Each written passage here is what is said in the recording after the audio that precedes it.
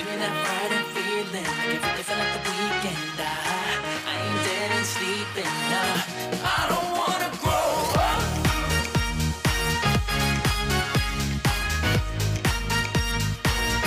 I don't wanna grow up.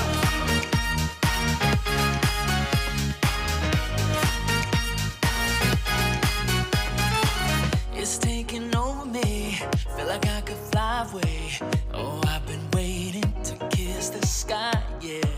One day I'll get serious, but I will have no regrets. And I might start saving, but it ain't right now. I want that money, I want that money. So give me that money, I wanna spend that money. Just give me that Friday feeling, like everything feel like the weekend. I ain't dead and sleeping. I don't wanna grow up.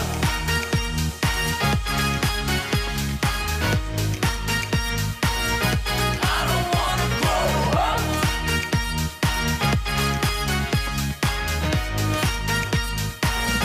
I don't wanna grow up.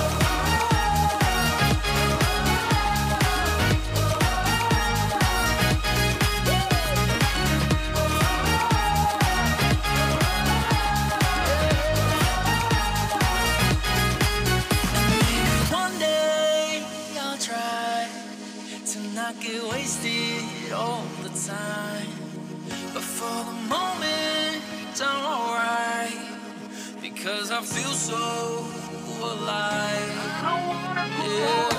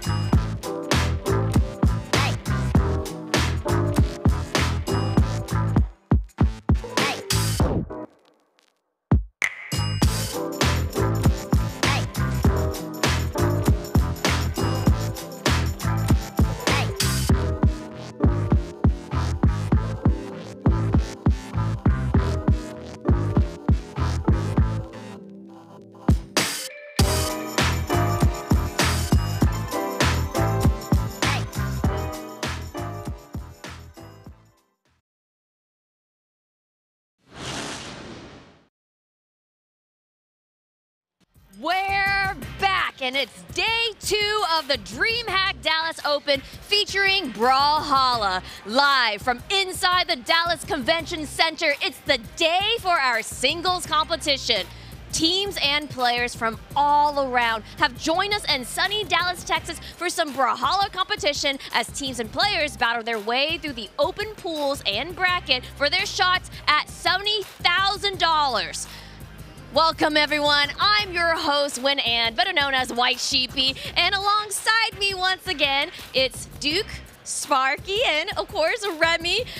Guys, yesterday we saw some crazy, amazing gameplay as we narrowed down our top 4 in doubles. So guys, what are your first thoughts going into day 2 with the singles competition as we find our top 8? I'm gonna start with you, Duke. Well, I think we put out a lot of predictions yesterday, and most of them have pretty much been blown up. And I feel like that's kind of been something that's very interesting about coming into this weekend is like, is there that consistency? We kind of talked about it yesterday, right? Is like, how is the consistency? Who's going to be the one who continually is trickling to the top? And so far, it doesn't really seem to be the case, at least in 2v2s, right? The San Diego team that won is already out of the tournament for today. The top 2 seeds of today, or of the tournament this weekend for 2v2s, are out of the tournament. So I'm kind of expecting something similar in 1v1s as well. So it's always interesting given that we, of course, have to do 2v2s on one day and then 1v1s on the other day, because regardless of what order we do it in, one always has implications on the other, because the people who do poorly in 2v2s have to carry that into the next day for 1v1s. Players like Boomy, players like Sandstorm have to carry their seemingly disappointing performance into the next day. Same thing goes for players who do really well in the tournament. Lores, Knees, Luna, players like that coming off of incredible performances yesterday, bringing that into 1v1s as well, having that confidence, but also what happens today. Does a poor performance today shake you into 2v2s on Sunday? Do you have that top 4 from 2v2s and be like, okay, I'm in this spot? Instead of dividing my attention between 2s and 1s, I'm really, you know what, I'm just gonna focus on 2s because that's where I'm top 4. So there's a lot of like variables up in the air and a lot of implications that come from having to split up the game modes into 2 different days. That's definitely something that you can always tell takes effect. And last at San Diego, we did see that Megdi was the only player that ended up playing and that Sunday final for both game modes. Now, I'm thinking personally that we might see something like that here again. I do have Godly in the top of my predictions, and he is in the 2v2 sides of it, but it would not be surprising to see him fall out of the 1s early, especially the way he was talking earlier in those pull setups. It might happen, and we might be seeing like another type of event where we have single people in both game modes, you know, towards the end of it. It's a Sunday. People are focused on what they are in. They have to push for that 2v2 synergy. If they made it into top 4 of 2s, they want to focus on that. They want to get that dub home. But you know, people like Boomy, they fell out early. Sandstorm fell out early in the 2v2s. Now it's 1v1s. They're going to focus, drive hard on that. It's like Sparky said. When you have the opportunity on that one game mode, that's where you're going to put your ball aside. Well, we're going to see what happens today. I want to also just kind of talk about and highlight yesterday. You know, yesterday we narrowed down our Final 4 in the doubles competition. So, you know, let's take a look back at some of that action now. Guys, what do you think of this? This is Acno Blaze versus Luna and Snowy. I mean, an absolutely amazing set. Went to game number 5 and had a pretty interesting finish at the end of it because Acno and Blaze end up going to the elimination side. And then again, that match with them versus Knees and Lores. Absolutely insane set. If you missed it, I highly recommend you go back and watch it because that was another one where I think a lot of people expected one outcome and a completely different one ended up happening. Yeah, if we're looking at just South America alone, it's like you have Fiend and Use, you have Wesley and Sack, and then, you know, you have the cross-region team of Young, Lores, and Knees. Everybody thought, or at least I certainly thought, like, okay, Fiend and Use, if there's one team in the top 4, it's going to be Fiend and Use. That didn't happen. Then I was like, okay, all right, Wesley and Sack, you know, still not a bad runner-up for that, so they're going to be the South American team in top 4 of 2v2. Nope, that didn't happen at all either. It was Lores and Knees. So there's a lot of interesting narratives going on in South America with shakeups. Of course, Luna and Snowy knocking out Boomy and Sandstorm 3-1. Got to watch that earlier yesterday. It was on one of the matches over there. That was insane to see, seeing them play so well and then continuing that through the bracket. So there are a lot of really interesting narratives going on. And then Godly and Fozy, Acno and Blaze, they want San Diego, and they're nowhere to be found in the top 4. So we have a lot of shakeups in every single region. Now, Godly and Fozy, I did have those guys on #1 in my prediction, so I'm very happy they ended up making that top 4 spot. And this Knees and Laura's team, I had the pleasure of casting them earlier that day, and they were playing out of their minds. Laura is doing a lot of work on that team, showing South America still has what it takes, even when they have to pull a teammate across the world. That's a team you can't even practice with. And they're sitting here top 4 DreamHack Dallas. That's insane to me. Well, of course, you know, we're talking about the players, we're talking about doubles. Well, obviously we have the top players here right now, literally playing in pools for their singles. So yesterday they were playing as a team, but today it's pretty much every man for themselves, right, guys? So you know what? Let's start off by talking about Godly. And Sparky, I'm gonna look at you. Tell me about Godly in today's singles competition. Godly's firing all cylinders this weekend, man. He's going to be feeling good after the 2v2 placements that he got yesterday alongside Fozy. He's going to be feeling good, and I think he's going to be going into this one with a lot more confidence than maybe he normally has. Because again, I'm gonna go back to what I just said of if we're looking at DreamHack San Diego, didn't do so well. Came off a bad performance there. Ended up getting 7th in 2v2s and then 9th in 1v1s. So not making it in the top 4 for 2v2s seemed like it really hurt him for 1v1s. Are we going to see the exact opposite of that happening this time where he has made it in the top 4? He's totally fired up. He's ready to go into 1v1s, focused on today, because that's the beauty of splitting up those game modes into 2 days. It's a double-edged sword. It can be tough sometimes, but also today, Saturday, he only has to worry about 1v1s. All of his focus can be on 1v1s and making it to the end of the bracket. Always the bridesmaid, never the bride. That's kind of been the story for Godly. Yep, that's been his story for a while now. Is every time there's these high expectations for him, he ends up just shy of the finish line. At BCX, he beat out Luna, his main competition, ended up falling to Impala. Even at the Spring Royale recently, right? He goes into the grand finals, and it's used out of nowhere. South America was able to take home a gold medal before EU in 1v1s. Godly has been so close to that finish line that this year it's really a question of, oh, is it going to be this tournament? When is it going to happen? It's going to happen eventually, but the question is, when is it going to happen? And who knows? It could be Dallas. And there he is, right there. You see him on the screen. Young Godly. He's been waiting for that victory. Hey, Godly. What's up, man? I don't know if... Yeah, he can hear us. There he is. We love Godly. He's one of my favorite players for sure. He's an entertaining player to watch. For sure. And he puts himself out there vocally a lot more than pretty much any other player at this point. And, like, sometimes that's going to bite him in the butt, and he takes some punishment for that. But that means he's such a fun player to watch. So enjoyable to have banter with. That's why, like, low-key, I'm a Godly hater, because he's just fun. He's just fun. Hey, man, and I mean, it's Mr. PR1 himself. It so, is. I mean, we'll see how well he does today. Now, we still have other players to talk about and take a deep dive on. Now, Remy, I'm going to look at you because I know you are a champion yourself, playing Brawlhalla, competing in it. Tell me a little bit about Impala. What are your thoughts? Impala is a very special case and special person because you don't just come out of nowhere and win BCX unless your name was LDZ, right? So seeing as Impala did what was unheard of there, people were already ragging on there going like, all right, that's maybe it's a fluke victory, right? That was me. Yeah, I was that person. I was that person. This guy was a hater. He saw the trophy get lifted up and he's still hating. Yeah. That's impressive. For real. That's A1 hater. Yes, sir. Now, moving on to Winter Championships, they thought he was going to come back in. It's the Winter's curse. You know, you don't win BCX and win Winters. He kept it correct, right? He didn't win Winters.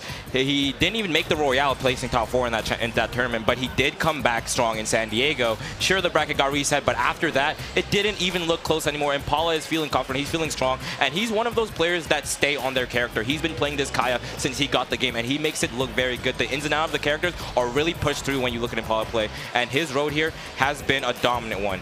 Both the lands that have happened so far in this, like, I don't want to say year because it was a separate year, but this like quarter of Brawlhalla, he's been the one dominating them, and that's probably why he's going to come in here PR1 NA. And that's one of the hardest things that you can possibly do in virtually any career, trade, profession, what have you. Getting to the top spot is almost impossible. Staying at the top spot, and that's why I was an Impala denier, because we have seen people make it into that top spot, and they deserve all the praise in the world for that, but it's so difficult to maintain that top spot, and that's why I'm no longer an Impala denier after San Diego happened. That's what really blew my mind, because what did he do? He came in with the same Kaya. Kaya got, you know, some nerfs. They weren't major nerfs changing anything up, but he came in with that Kaya that we already knew about. People had seen footage of that Kaya. They had time to prepare for it, and it was still too much for them. Definitely. You see that at BCX. All right, it's your first time playing Kaya. Even Godly was saying that. He said, I lost to Akno's Kaya. I didn't think I'd see it again at BCX. Okay, no more excuses now. San Diego, you've seen it. He's still beating you guys. What are you going to do now? Ooh, good question, and I'm pretty sure we're gonna see it today too. And as a big Kaya fan, I love it. I'm excited. So our next player, I know you had regrets yesterday about it, and you know it's okay. It's okay. Things can change. We learn from our mistakes. We learn from our mistakes. Let's talk about Luna, Duke. It's tough as a Luna fan. I really wanted, like, I was ready to just be really hard on him and be like, you know what, you done felled off, and you got to, you know, get back up on the horse and start putting in that grind. And I think, you know, I'm not his dad, but I'm pretty sure he's out there being like, yeah, you know what, you're right. Like, bro, I got to go back in and put the work. And clearly he's been putting in the work, and that's what I saw yesterday, is somebody who put in the time, has been putting in that effort. Yeah, the meta shifted. He's not playing that Lucian anymore, but he's still managing to stay on top. And I think yesterday was kind of this reaffirmation for all of us Luna fans out there that, you know what, all right, he's back on top. Let's keep an eye on this guy. So, of course, I got big dreams for this guy here today, considering his plays yesterday in 2v2s. Like Sparky said, how people do in 2v2s influences how you feel in 1v1s. The amount of respect NA pros have for Luna always impresses me. It's huge. Anyone you talk to, you go, all right, who are you worried about losing in this tournament? Players are confident. They'll go, I don't think anyone can beat me. Except Luna. He's always the guy that people are talking about. I've never seen anyone work harder, practice harder, because he's the guy that every single tournament, the placement went up. We saw him get second to Snowy. Next tournament, win. The placements were going up every single time till he had that win streak. And yeah, like Duke said, he's sort of kind of, you know, started taking the backtrack, losing some more, but he was still hungry. He may have lost BCX, but he came back, he won the Royale. He may have won San Diego. He's here at DreamHack Dallas. What does he want? I mean, he didn't win San Diego. He's here at DreamHack Dallas. What does he want to do? He's going for that gold. Yeah, eyes on the prize. And he's sitting at PR2 too, and I really do agree that, like, what we have already been discussing, like, just the way you feel about your doubles placement is going to really influence you and maybe probably motivate you and how you're going to do in your singles. Now, Remy, I'm actually going to go back to you because I know you talked to this person. Tell me about Sandstorm. Sandstorm has been hungry since BCX. Now, he didn't get to play the game a lot before that. He was focusing on other things, but he made sure he grinded for BCX. He came out there, and then he realized the game wasn't as easy as he thought it'd be. He realized it wasn't the same scene that he left, and he said, okay, I actually have to grind for this. Now, I've been talking to Taza about it. His placements have just been going up as well, kind of like that Luna story where Winter Championships, you come in, you get 5th. 4th at Spring Championships. He's not making these Royales, and he is not happy about that. He told me that too. Dallas, I mean, yeah, San Diego, he got that 2nd place spot. Now, that's like I'm saying, he's climbing up these ladders. He's climbing up these spots. He says he can get 1st at this LAN, and I believe it. That guy's been practicing hard. He has that Mordex in the pocket. He knows what he wants to play. He's confident, and I'm full on with it. I love the confidence from him. I said Boomy and Sandstorm are going to win yesterday, and then they kind of got washed. So I'm not going to say anything about Sandstorm today. Go, Duke, your turn. I mean, at the end of the day, everybody knows, everybody at home, if you've been watching Brawlhalla for more than a couple months, you know, like, this is still the GOAT. He's the guy who has the most accolades in terms of Brawlhalla history. Yeah, he's been out of the game for a little bit, but it's really like coming back and looking at him, putting in that work to see if he's going to come out strong. You can't forget the GOAT. He has made such a legacy, a legend of himself in Brawlhalla. You cannot forget him. And Remy, if you say he's hungry, I believe you. I believe that. I saw it. I believe it. He took a year off. He's PR6, guys. Yeah. He's PR6. All right, so Loris is our next player. I want to hear your thoughts about this. Sparky, tell me about Loris and South America, honestly. Loris went from being a last chance qualifier winner in 2021 to top 4ing in 2v2 yesterday. He is the best placing South American in 2v2s at DreamHack Dallas. Even in mid-2022, he was a top 16 player only in his region, not even the world. He got 17th at the 2022 South American Spring Championship. That was not that long ago. That's a year ago. But all of a sudden, July of 2022, at the Summer Championship, he figured something out. All of a sudden, he was, boom, 5th in Summers, 5th in Autumns, 13th, no, not in his region, 13th at the World Championship in 1v1, 4th at Springs this year, and 4th at San Diego. He has had such a quick rise from being a top 16 player in South America to being a threat on the global stage. I cannot talk about how impressed I am with Lores enough. It's fantastic to see literally the rise and grind. And, you know, as we're talking about South American players, there is another South American player we should also take a deep look at. So, Duke, I'm looking at you. Tell me about Use. I think if anyone out there is hopeful for a South American W here at DreamHack Dallas, they're likely looking at this guy Use. He didn't have the best performance at San Diego, although he still managed to get into the top 8 of things. But he also came out of San Diego and was like, you know what, I don't really like Greatsword on land. And then we saw him at the Spring Royale going undefeated in sets. He was able to go home the victor, taking home that gold medal in 1v1s over NA, something that basically had never happened before. This guy is insane, and the big question is he going to be playing that Vector again this weekend at DreamHack Dallas? Because A, people have had time to watch it. B, Vector's changed a little bit. That down sig is not the same down sig that he had at the Spring Royale. But at the end of the day, people are going to be looking at this guy in particular to be the favorite of the South Americans. Now, Use did something that you're not supposed to do, that you're really not allowed to do. Oh. He leapfrogged Europe to take a 1v1 title from North America. Europe's been at the grind for a long time, and then all of a sudden Use shows up and cuts in line, and nobody is able to stop him. I think that'll continue here. I think Vector is a great legend choice for him. Excited to see the new D-Sig and how he uses that. Matchup inexperience could hurt quite a few people here if he brings out the Greatsword and if he brings out the Vector. This is a good time for South America for sure. We got one more player to really talk about here, and Remy, I'm looking at you. Tell me about Knees. Knees is a wild card in that kind of way where you see him in his region and he always does really, really well work. He's ended up at both Royales, right? So that must mean he's top 3 in EU every single time if he's going to both Royales. But when he gets to these Royales, something's changed. We saw him at the Winter Royale, and he didn't have the tournament he wanted, and he didn't let that get to him. He went back. He said, I'll come back to this, and I'm gonna this time prove myself, do what I can do. And in the Spring Royales, he did look better. These blasters that he's been working on, he's been kicking consistent with it. He has the Lucian in his pocket. He has the Nyx in his pocket. We're seeing him play the Cross in doubles. So he has these blasters figured out. He knows what he wants to play. And I think even though he isn't getting the wins he wants to, he's pushing that stride, and he has players worried about him. They're always looking at him. They know, all right, Knees is a problem. He is a threat, something we can't lose to. We need to worry about him. I think the streets are ready for Knees enjoyers to eat. I think it might be Knees enjoyers' time to eat, because they've been at it for a while, and I'm talking especially Polymonto. You're seeing Knees right there over in the pools That's the Lord area. Brax. Yeah, that's the Lord Brax. Lord Brax. Yeah, see? I told you Lord Brax was meta. I told you. I didn't. What? Oh, maybe, was it Tazza? Yes. Oh. Who are you yelling at? My bad. I'm yelling at Tazza. We're not the same. My bad. Sorry, I'm feeling a little combative this weekend. I'm sorry. Look what happened. He's getting to you. Look, he said Brax, and that's all. That was that was my CIA sleeper agent trigger phrase. And I'm ready to start swinging. sorry, everybody at home. I'll control myself. He's practicing that Lance with that new combo that they added on that 9-dex Lord Brax. He really wants to see that if he can bring that into the 1v1 scene, and it's keeping those blasters I already talked about. So Knees, anytime you can get the camera on a player in training room, you already know that they're looking for this tournament. They're excited. Oh my God, I'm wheeling.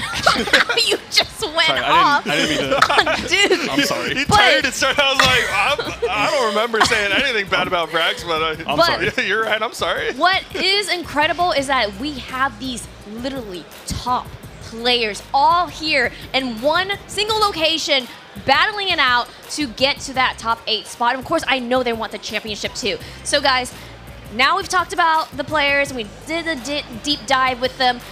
We gotta know your predictions, okay? We always want to see what you guys are gonna say about their wins and losses. So I'm gonna actually start this way, okay? So okay. Duke, what's your predictions for this weekend for Okay, singles? in third place, I got to put the GOAT on the board. You got to put him up in there. And of course, he's been on that grind. I have a lot of faith in him. I'm putting in that Sandstorm. In second place, I kind of can't be a denier of Impala anymore. I got to put him on the board. But of course, in first place, I'm not making that mistake again. I'm not keeping Luna off my board. I'm putting him at the top. I saw his plays in 2v2s. I got to believe in him. And I respect the grind so much. Gotta That dude believe. is going in. He's putting in the hours. And I want to see it pay off. I want to see him at that top. For me, in third place, I'm gonna say it quietly, and no one, and just keep this between us, Don't be okay? lucky. Okay. In third place, the GOAT, Sandstorm. No one tell him. No one tell him. In second place, I'm no longer an Impala denier. I got Impala in second place as well. In first place, it's Godly. He's coming home. This is the one. It was not a question of if, it was always a question of when. I think now is the time, now is the hour. Godly is going to be hoisting up that trophy and obtaining the gold medal here at DreamHack Dallas. Wow.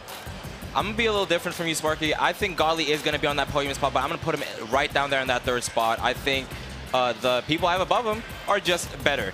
Impala, he's been grinding, he's consistent. He's probably arguably PR1. Not arguably PR1, but arguably the best player in North America right now. But there's a certain confidence that Sandstorm brought to me.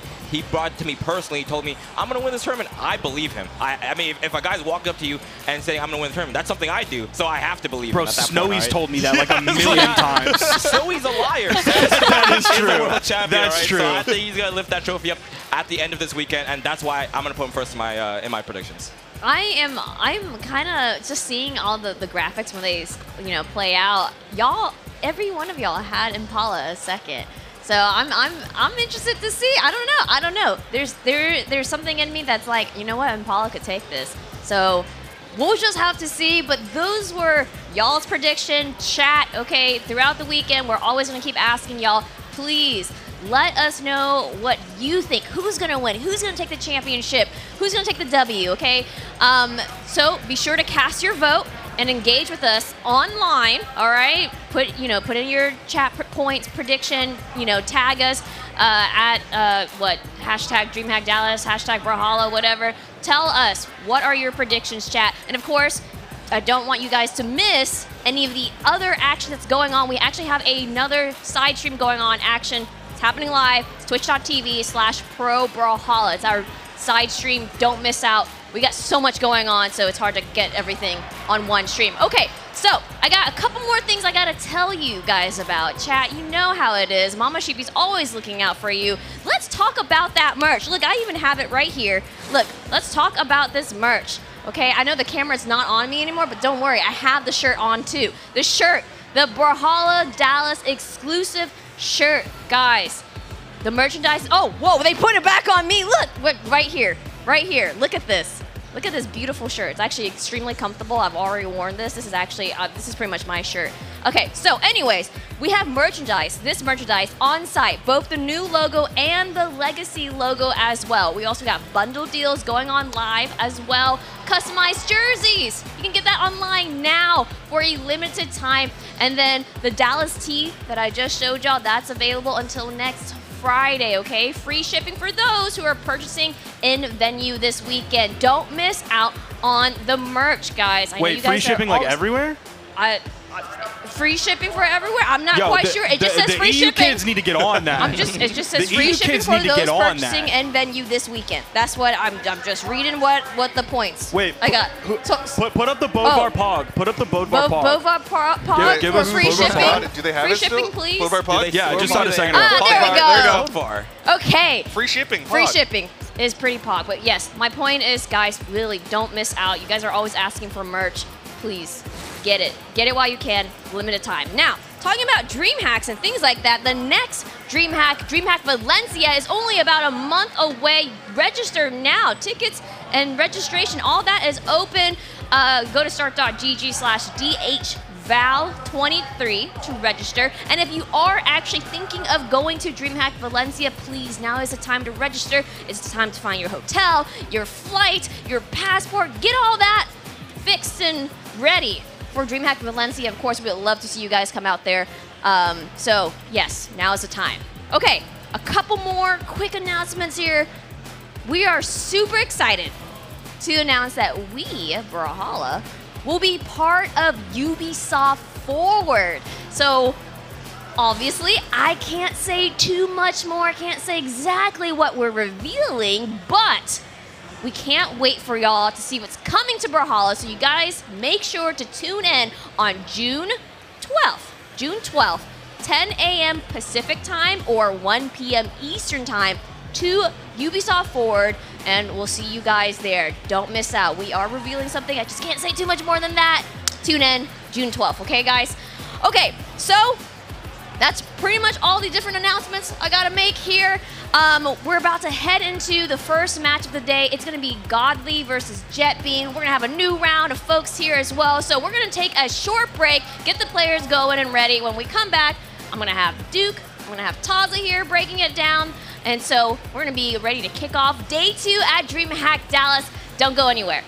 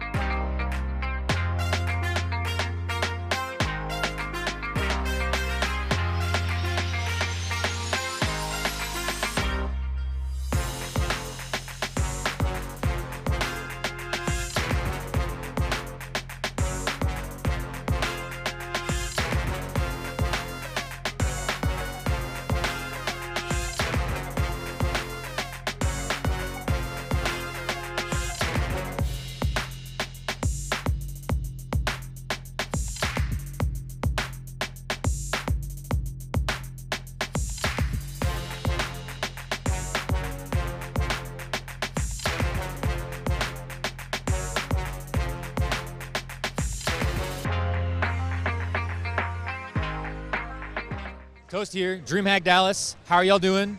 First out here on the floor interview, I'm here with, can you introduce yourself? Slow Motion. All right, Slow Motion, tell me what you're most excited for. Excited to see, everybody.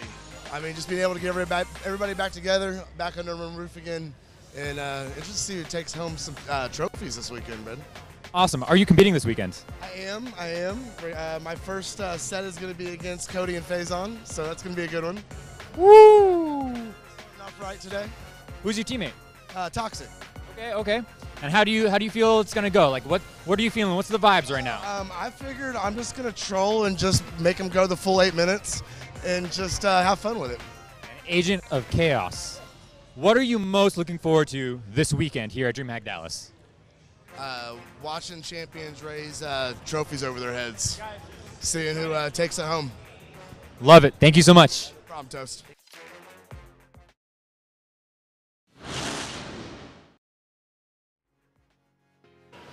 Welcome back, everyone. We are here on day 2 of our singles competition at DreamHack Dallas.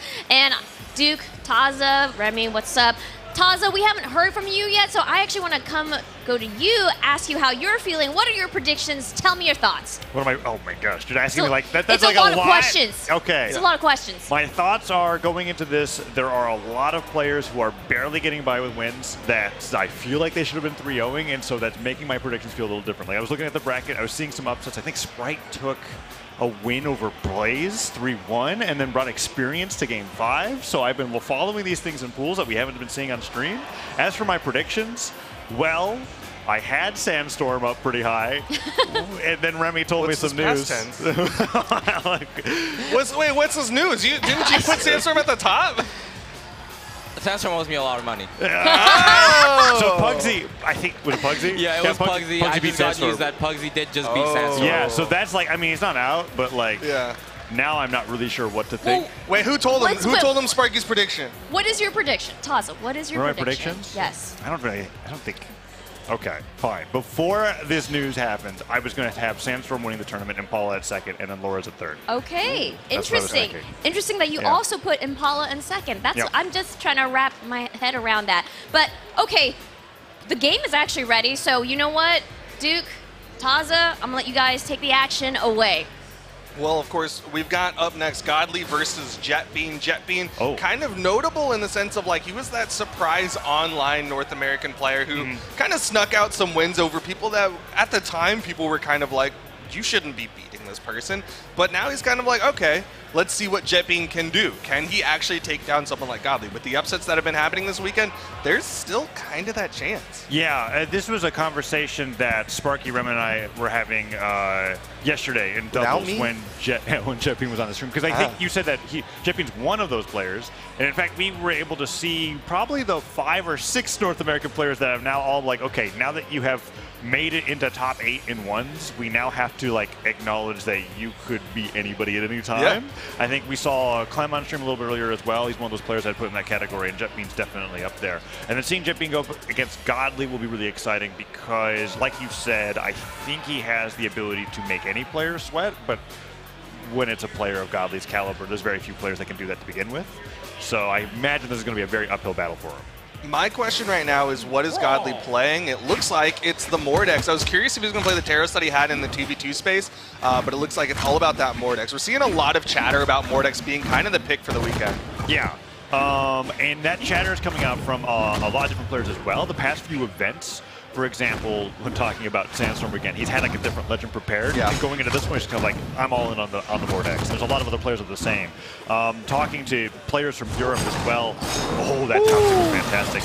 There's a lot of EU players, maybe not a lot, but there's a few. I know that I talked to EU players that said this before. They're like, Godly, why don't you just go all in on the Mordex? Why don't you just start with the Mordex? Because he's played so many different legends, but they're thinking that a Mordex is what it's going to need for him to really get that first land win. And so seeing him opening up with this against Jetbean is really cool. But Jetbean on the other side, fighting him with the Ditto, even though it's an epic crossover side, as long as it's the same kid.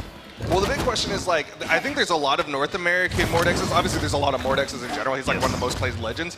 But, like, at top level EU, are there that many Mordexes that Godly can mirror match? Like, how much experience does he have in that mirror match? I mean, he is, I guess he's the top. He is the top Mordex, right? But like relatively, he didn't like get his name on the character is what I think you're getting at. And you're right, outside of Knees and I guess Fridazol, Scythe hasn't really played that much in the region. So you make a good point there as we're going further into this game number 1. And Brawlhaven is a stage that we're going to be seeing a lot more of today just because they simply can't have it in 2v2s. And it will be interesting to see how many players leave this stage open for those really early knockouts. Like we saw Godly with that down and say, oh, Jetbean gets him with the Nair, but doesn't get the knockout right afterwards. Yeah, wasn't able to follow up with like a side air, something with a little bit more variable force. There's the side air. Finally cleans up that stock, but like Jetbean's taking a lot longer to get the double Godly vision on that. Oh, yeah. Losing that stock and just flying on left and right. There goes Jetbean off the top though, under 2 minutes. Godly keeping the solidly in his favor. And I imagine that he's getting ready to go towards a 2 stock here. Let's see what Jetbean can do with the Gauntlet. Oh, I thought the Gauntlet was prime, but it's actually Scythe v Scythe right now. Yeah, I feel like Jetbean's leaning more and more into this Scythe as this game has progressed. Like, didn't really feel the Gauntlets early on, and now it's just all about this Scythe for him. Yeah, nice neutral light into side air. Let's see what Jetbean's able to do here while he's on ground. Downer starts, but Godly just dodges straight up, gets the revenge hit with that neutral light, and now Jet being in this edge guard scenario where if Godly catches one landing with a down sig, I mean, it's the same deal, but he goes for the Sire instead. That's the... Wow, he knew. He was celebrating. I was like... I really was like, that's the wrong way to use the down sig, but no, letting that out. Seeing that he didn't have the jumps to make it back, and that's going to be game 1 for Godly. Did 0 damage. That's how good of a player he is. 0 damage gets the win. That's Godly famously, he's won a tournament while DC'd, right? Not one. He won a game. Oh, while the match against Machete? Yeah, famously. Oh. So he in theory has won while doing 0 damage. Right? Yeah. For those that don't know, Godly's internet crapped out, but then the bot won. So he got the game win. That's how good he is. That's my hero. Yeah, and there he is. Now he's going into Apocalypse here in game number 2. Luckily, right, we don't have to really worry about his personal connection going down. As we're going into game number 2 here against Jet Bean, who's staying with the mirror match. I like this map swamp. That soft platform is going to help Jet Bean a lot more, especially because like that's one of the things that was really struggling, or a struggle point for him, was trying to find a landing point against Godly once he was off stage. Yeah, and Godly, when he was airborne without the platform, was not getting hit in the sky. Oh, that's like a carbon copy of game 1. Same exact almost the same timing too. I think that one difference is that Godly has a little bit more damage. Jet Bean used that platform to get that string, that classic side string where you're just kind of like not bringing them back to the stage, so you ladder them up to the top until they can't get any more. And Jet Bean with his own down, so he get a weapon throw. Godly can make it back. Goes to the ground to catch the neutral sig. And I think I like that too. If Jet Bean didn't dodge in the way that he did, I think that would have connected and he would have been able to get a chase dodge back. Or were you talking about you like what Jet Bean did? No, I like what Jet Bean did. Like obviously a great attempt from Godly coming in, gravity cancel neutral sig if he gets the hit, chase dodge up. But I like that Jet Bean went down low enough and then spot dodged where he did, where it's like, hey, there's a potential here where if I need to, I can kind of convert this into some more damage. I'm like in perfect position for a punish. But he also recognized, oh, that's all of Godly's movement. I don't have to do anything else. Yeah, Jet Bean much better in game number 2 here. Godly getting that delayed recovery read, though. It's not going to take him off the top. Side light into down light, trying to get those dodge down reads that Godly put out in game number 1, and Godly just mixing it up too well. And Jet Bean now going down to 1 stock once again. Weapon spawns delayed because of the juggling from Godly. Haven't seen too much from Jet Bean's gauntlets, but that was something. Yeah. Gauntlet recovery not knocking out as early as he'd like on Apocalypse. Yeah, that's rough. And Godly's getting so much damage off of that whip. Look at this. He could just take the stock off of that. Jet Bean sweating back to the stage, puts out a down to catch a landing, and Godly dodges right past it. Has the scythe now. And that neutral light and recovery almost connects. Jet Bean gets the side air, but this entire time, Jet Bean's just struggling to finish off the stock that he could have just had if that chase dodge came through. Oh. Every time he misses the opportunity to get that KO, he's going to just be reliving that missed chase dodge, and it'll eat away at a lot of players. But he does manage to get that recovery, going to juggle for a bit, and yeah, going to be sticking with the scythe. So went from white to orange there off of that, and it's a big deal for Gauntlets because Gauntlets don't have anything guaranteed off of that side light. As much as Godly wants to make you think otherwise with how often he follows up with it. So that down light is really the only way that you can get that knockout off the top. Jet Bean, however, staying in this, does dodge down. Godly doesn't get the read that time through the recovery, but that neutral light will send Jet Bean far, and that means a number of moves coming out from Godly here on the board X will be able to finish it. Cider just barely not knocking out because it bounces into the stage. Is this going to be it, dude? It's close, especially, again, that soft platform's on the other side, so Jet Bean just struggles to find a landing point when he's stuck on that corner. Godly's so good at just covering all of his options. It's been a few months, so I don't feel like it's as relevant to say, haha, Gauntlet neutral light actually knocked out. But that was it was a lot of damage that was on Jet Bean for that to happen, because the way that the force scales on that is so much less than it used to be in the past. When I think about how it used to be like the power of Axe neutral light, I was like, wow, Gauntlets really had it all. Really had everything. But there was that dodge that you were talking about that was so well placed by Jet Bean. Because like most players would immediately buffer the unarmed downlight, and then that gets caught by the neutral signature. And he just dodged after he evaluated that Godly could not make it back. It's like he got in position to bait out the N-Sig, and then he had a perfect position afterwards with that spot dodge. I just really like the decision there. Didn't really lead to too much else, but now we're here in game 3. Godly could kind of walk away with this one if he gets another big lead into that down sig on the first stock. And I think that Jetbean agrees with the sentiment that you had about the platform. I think it helped him quite a bit. It dealt with the air problems that he was having. And outside of dropping that was a great neutral stick from Godly. Outside of dropping that recovery, Jetbean was keeping it pretty close. Godly's just like, if you drop your guaranteed punish against me, you're going to take 800 damage for it. And that's exactly what we saw in game 2. Yeah, I mean, that's what happens a lot at high levels. Not going to finish off that first stock with the down sig. This time it's a recovery, but still, Godly just maintaining that initial stock lead. But like at high level, you know you can't give an inch to any of these players because they're going to take it and they're going to push it as far as they possibly can. Yeah. Nice falling nair from Jetbean. Can he get something? Okay, does dodge down, picks up the scythe. I can't believe the nair didn't connect. And Godly ends up dodging right onto that platform, gets the neutral light, nairs him back to the side of the stage, and the down six starts pressuring Jetbean there. Having those signatures where there's just no chance for your opponent to punish you, even if it whips, is such a great position to be in. And Godly with that sider has himself in that position once more. Ground pound goes a little too low as Jetbean recovers high, but this is all Godly this entire stock here. And Jetbean's already behind one. Yeah, this is just getting worse and worse for Jetbean. He's trading out with Godly, but he's basically a full stock behind. So this is going to get dire if he doesn't get this stock soon. Dare goes for the weapon toss. Okay. We'll convert to a KO. It's a nice modification off of the Sandstorm where you do that down air into stage ground pound. It was like, force was a little too high, but he got the weapon throw right afterwards, and Godly that slide charge down heavy. Nicely done. Okay. Swiping him off the right side of the stage. Jetbean now on winner's bracket stock here against Godly in game 3. Look at Godly in the bottom left, cool, calm, and collected. This is just like, this is a day in the ranked lobby for him right now. He's just, this is just nothing to him. Yeah, I feel like for Godly in particular, you could say that about any. He's a pretty stoic in-game player.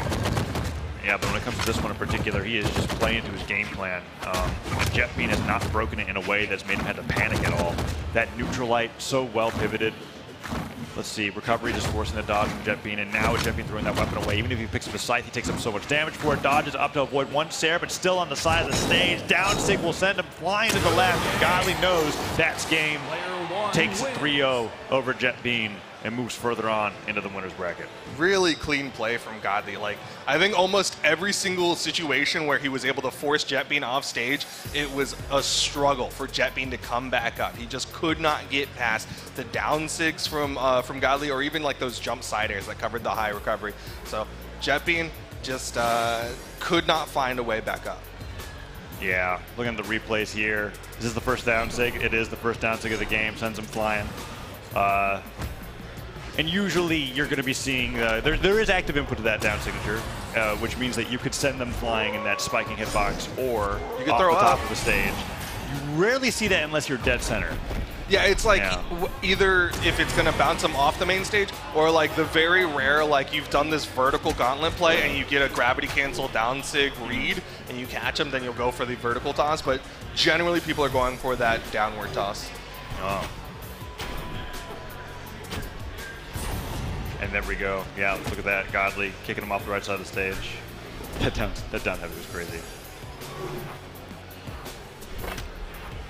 But yeah, opening it up with the Mordex Ditto here at the very beginning between Jetbean and Godly was interesting, and being able just to see the difference on how far one player was able to push his opening, in this case Godly, over the other was very interesting to see. I think Jetbean held his own against a player like Godly quite well, despite the 3-0. Yeah, I mean he did what he could. I think like if he cleans up those edge guards, then everything is going to be a lot better for him in that kind of matchup. But also it's like it's a ditto. It's kind of rare to do a lot of dittos. Unless the meta is really heavily in favor of like a single character. Mm-hmm. So it's not like a thing that you have to practice that often, but still, would be a good overall change if you can find his way back up on stage. Yeah. What are your thoughts, Remy? Well, I think that game came down to a lot of the fact that Godly knew his KO options way better than Jetbean did on the character. We saw a lot more signatures come out from Godly in the first place, right? We saw that side sig on the right side of the stage, and there were a lot of moments where we saw him go for the down sig to confirm the edge guard. Now, he didn't want to push him off stage, but Jetbean could never really find an opportunity to get back on the ground without having to be near the edge, and every single time it happened, we saw maybe 3 KOs where Godly would just straight up down sig him, send him off the stage with the active input. input and just take the stock for himself there. And then on JetBean's side, he had trouble finding these stocks. They were trading evenly for some parts of the map, but as soon as Golly saw, oh, I can knock you out here, all right, your stock's gone, and JetBean just didn't have that same information, that same drive that Golly did. Yeah, I feel like it says a lot about the pressure from Godly when it comes to covering landings when the only safe place that you feel like you can land is not on the stage. And that's not really a great place to be when you are playing a 1v1 where it's just kind of like, okay, because your jumps are going to go eventually. You start seeing those exclamation points come up, and then you have to touch the stage eventually. And if you do that, and Godly's like, well, once you land, I'm going to hit you. That's, the Apocalypse pick helped both the moving platform so he could find another place to land, but when the platform wasn't there, we saw the same weaknesses. The side stick came out to catch his landing, the down stick came out to catch landing. Godly just knew exactly where to place those things, and it benefited him so much. I am curious how like a tri-platform map or a bi-platform like a Miami Dome would have done for that, but you know, you can only say what if so often. You get your 3 chances, and then that's it. Well, that's going to be Godly moving on to the winner's bracket, and we're going to be having another match coming up pretty soon. So right there, Boomy and Fozy. Okay, so we've got, this is like, we just had NA versus EU, but this is like another tier of NA versus EU.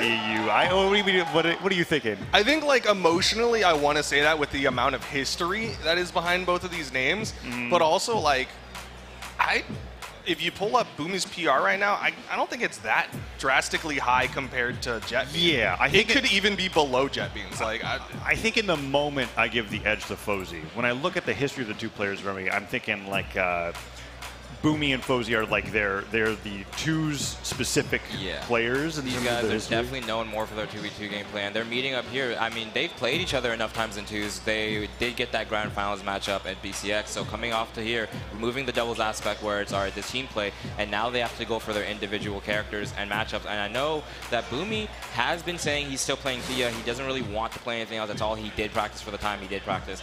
And Fozy plays Orion, so he has that Lance knowledge and matchup, so it's going to be hard for Boomy to chip in there. Now, do you think that Fozy is going to be leading in with the Orion or a Lance Legend going into ones? Because I know that both Boomy and Fozy do play very different legends in a 2 space than they do in a single space. Yeah, I think Fozy might kick it off with the Orion just because we did see those Lance buffs come through. And the Gauntlets, they've been getting hit like we mentioned. Some people are still picking them obviously because they are still very strong, but Fozy mainly focused on them in 2s. So seeing as the Lance got buffed, that's his main weapon. Spear is still stable. He's probably going to open up with the Orion. And we're seeing a Caspian pick, actually. That's completely out of left field for me. Yeah. I mean, we've been kind of seeing Caspians come into the meta a lot. Like, I realize what it is. What? It's the 3 defense on Thea. 8 force Caspian. That's true. And side knocks out at yellow. Caspian signatures to take out Thea early is definitely a possibility. It's a counter pick. It's interesting that Boomy is sticking with his Thea just because like on like social media, Boomy's been the biggest like Thea denier. He's like, this character is so bad. He's screaming for buffs because it's his main. Okay, that's true. That's tech. He sees Thea and he's like, this is exactly how I want to play Brawlhalla, but the character's not as good as I need her to be. That's what he's saying. The neutral thing actually baiting both myself and Fozy into thinking that was it for that stock. But look how much damage he's already taken. Right? This is Caspian is the hardest hitting Qatar legend in the game, and also one of the few Qatar legends that has a ranged signature, which happens to also knock out incredibly early. But he's on the gauntlets right now. No, I mean, that side sig is also a devastating signature if Fozy manages to pull that one off. But Boomy's done a really good job bringing this one back. Doesn't get punished for it. This is really like a knowledge check for Fozy, right? Like, does he know how to punish these signatures from Thea? Because if you're not ready for it, they can trip you up a lot. Yeah, D-Light Sider coming through there. Goes for the edge guard here with the Sire. No, puts out the sideline instead. Gets hit by that downlight into recovery. And just like that, Boomy goes down the first stock here in game 1. And Fozy gonna juggle for a little bit. Looks like he wants to stick with these Qatars. It's interesting because like he has the gauntlets from his Zaryo play in 2v2s, but it seems like he wants the Qatars a little bit more for 1v1s. Yeah, even though Fozy ended up picking something that Remy and I both weren't talking about, I do think that it is the Qatar focus here, despite the gauntlets being a thing. That was a great finisher from Boomy there. But I guess it could be either way. I really do think that when looking at this pick, it's like Fozy's got a pretty diverse legend pool, and when he's looking at a matchup that's as low defense as Thea is, I think Boomy didn't take a 4 defense stance. I think he's just on default. I had to check that after the game. It makes a lot of sense to me, because Fozy, with Caspian, you could send Onyx flying in orange with the right side sig. Those Caspian 6, we've seen them be very strong But right now, Boomy just trying to make sure he doesn't get hit by anything. Gets some hits in on the Fozy right now. Nice little side air. Ooh, Sarah comes through that side, so just barely misses it. Boomy just walks by as if nothing happens. Dodges away from that neutral signature, and Fozy falls in with the downer, gets the Sarah. The neutral sig dodged out of the way quite well, and Boomy's actually playing around the Caspian signatures from Fozy quite effortlessly. But the way he's doing it, I can't believe he dodged all the way around that down sig, and then he gets the neutral signature. But it just doesn't have that knockout power that other characters have. You really got to make sure you ramp up that damage before you go out for the knockout. She is the fastest legend in the game, coming in at 9 movement speed, but that means she has some of the weakest hitting moves as well as some of the lowest defense that you can have. It's definitely, but the force isn't so bad, right? You don't have a scenario right here like you do with Caspian. But so far, Boomy's doing great getting these straight hits. That's 3 times now that he's going around Fozy. And the gravity cancel neutral catches Fozy on the dodge. He goes for the ground pound for the finish there, just barely misses. Oh, I do not blame Boomy going out all the way for that, right? That ground pound hits and he gets the upper edge of that that spike. That's it for Fozy's last stock. I mean, the second that GCN light hits, like, you know Boomy's seeing red. He's wanting to get that one final blow. A side air could have done it, ground pound could have done it. He just didn't find that mark. Yeah. He's done a great job avoiding all these down six so far. In fact, has Fozy hit a signature this game? I wonder. The neutral sig comes through there, and I'm like, because when I cast Fozy in doubles, I talk a lot about how the signature accuracy is so high. But Boomy has yet to fall victim to a single one. I mean, it is. Caught him! Charged it up and everything. Boomy able to take the game off of Fozy. And like you said, I think it's a lot harder to get away with doing a lot of signatures in 1v1s because you're not having like your teammate there to cover. You're not having like the sheer like quote unquote chaos that's forcing people to go high, so you can do a lot more of those end sigs. I know the damage says it's 434, but I think the numbers are reversed there. Yeah, it was like 594 damage coming out from Boomy on the Thea that time. We were talking about how it's the signatures don't get very far away, but Thea does a lot of damage. Like, it's just one of those things where you just have to do a little bit more damage than other legends to be able to get those knockouts when you get the signature. Here we go into game number 2. No swaps, same map, same picks. Fozy gonna try to find a little bit more momentum this time. Right, and now I'm curious how that's gonna play out because, like, I really do think a very huge reason why you pick Caspian just for the signature knockout. He didn't touch the side of the wall and he falls down.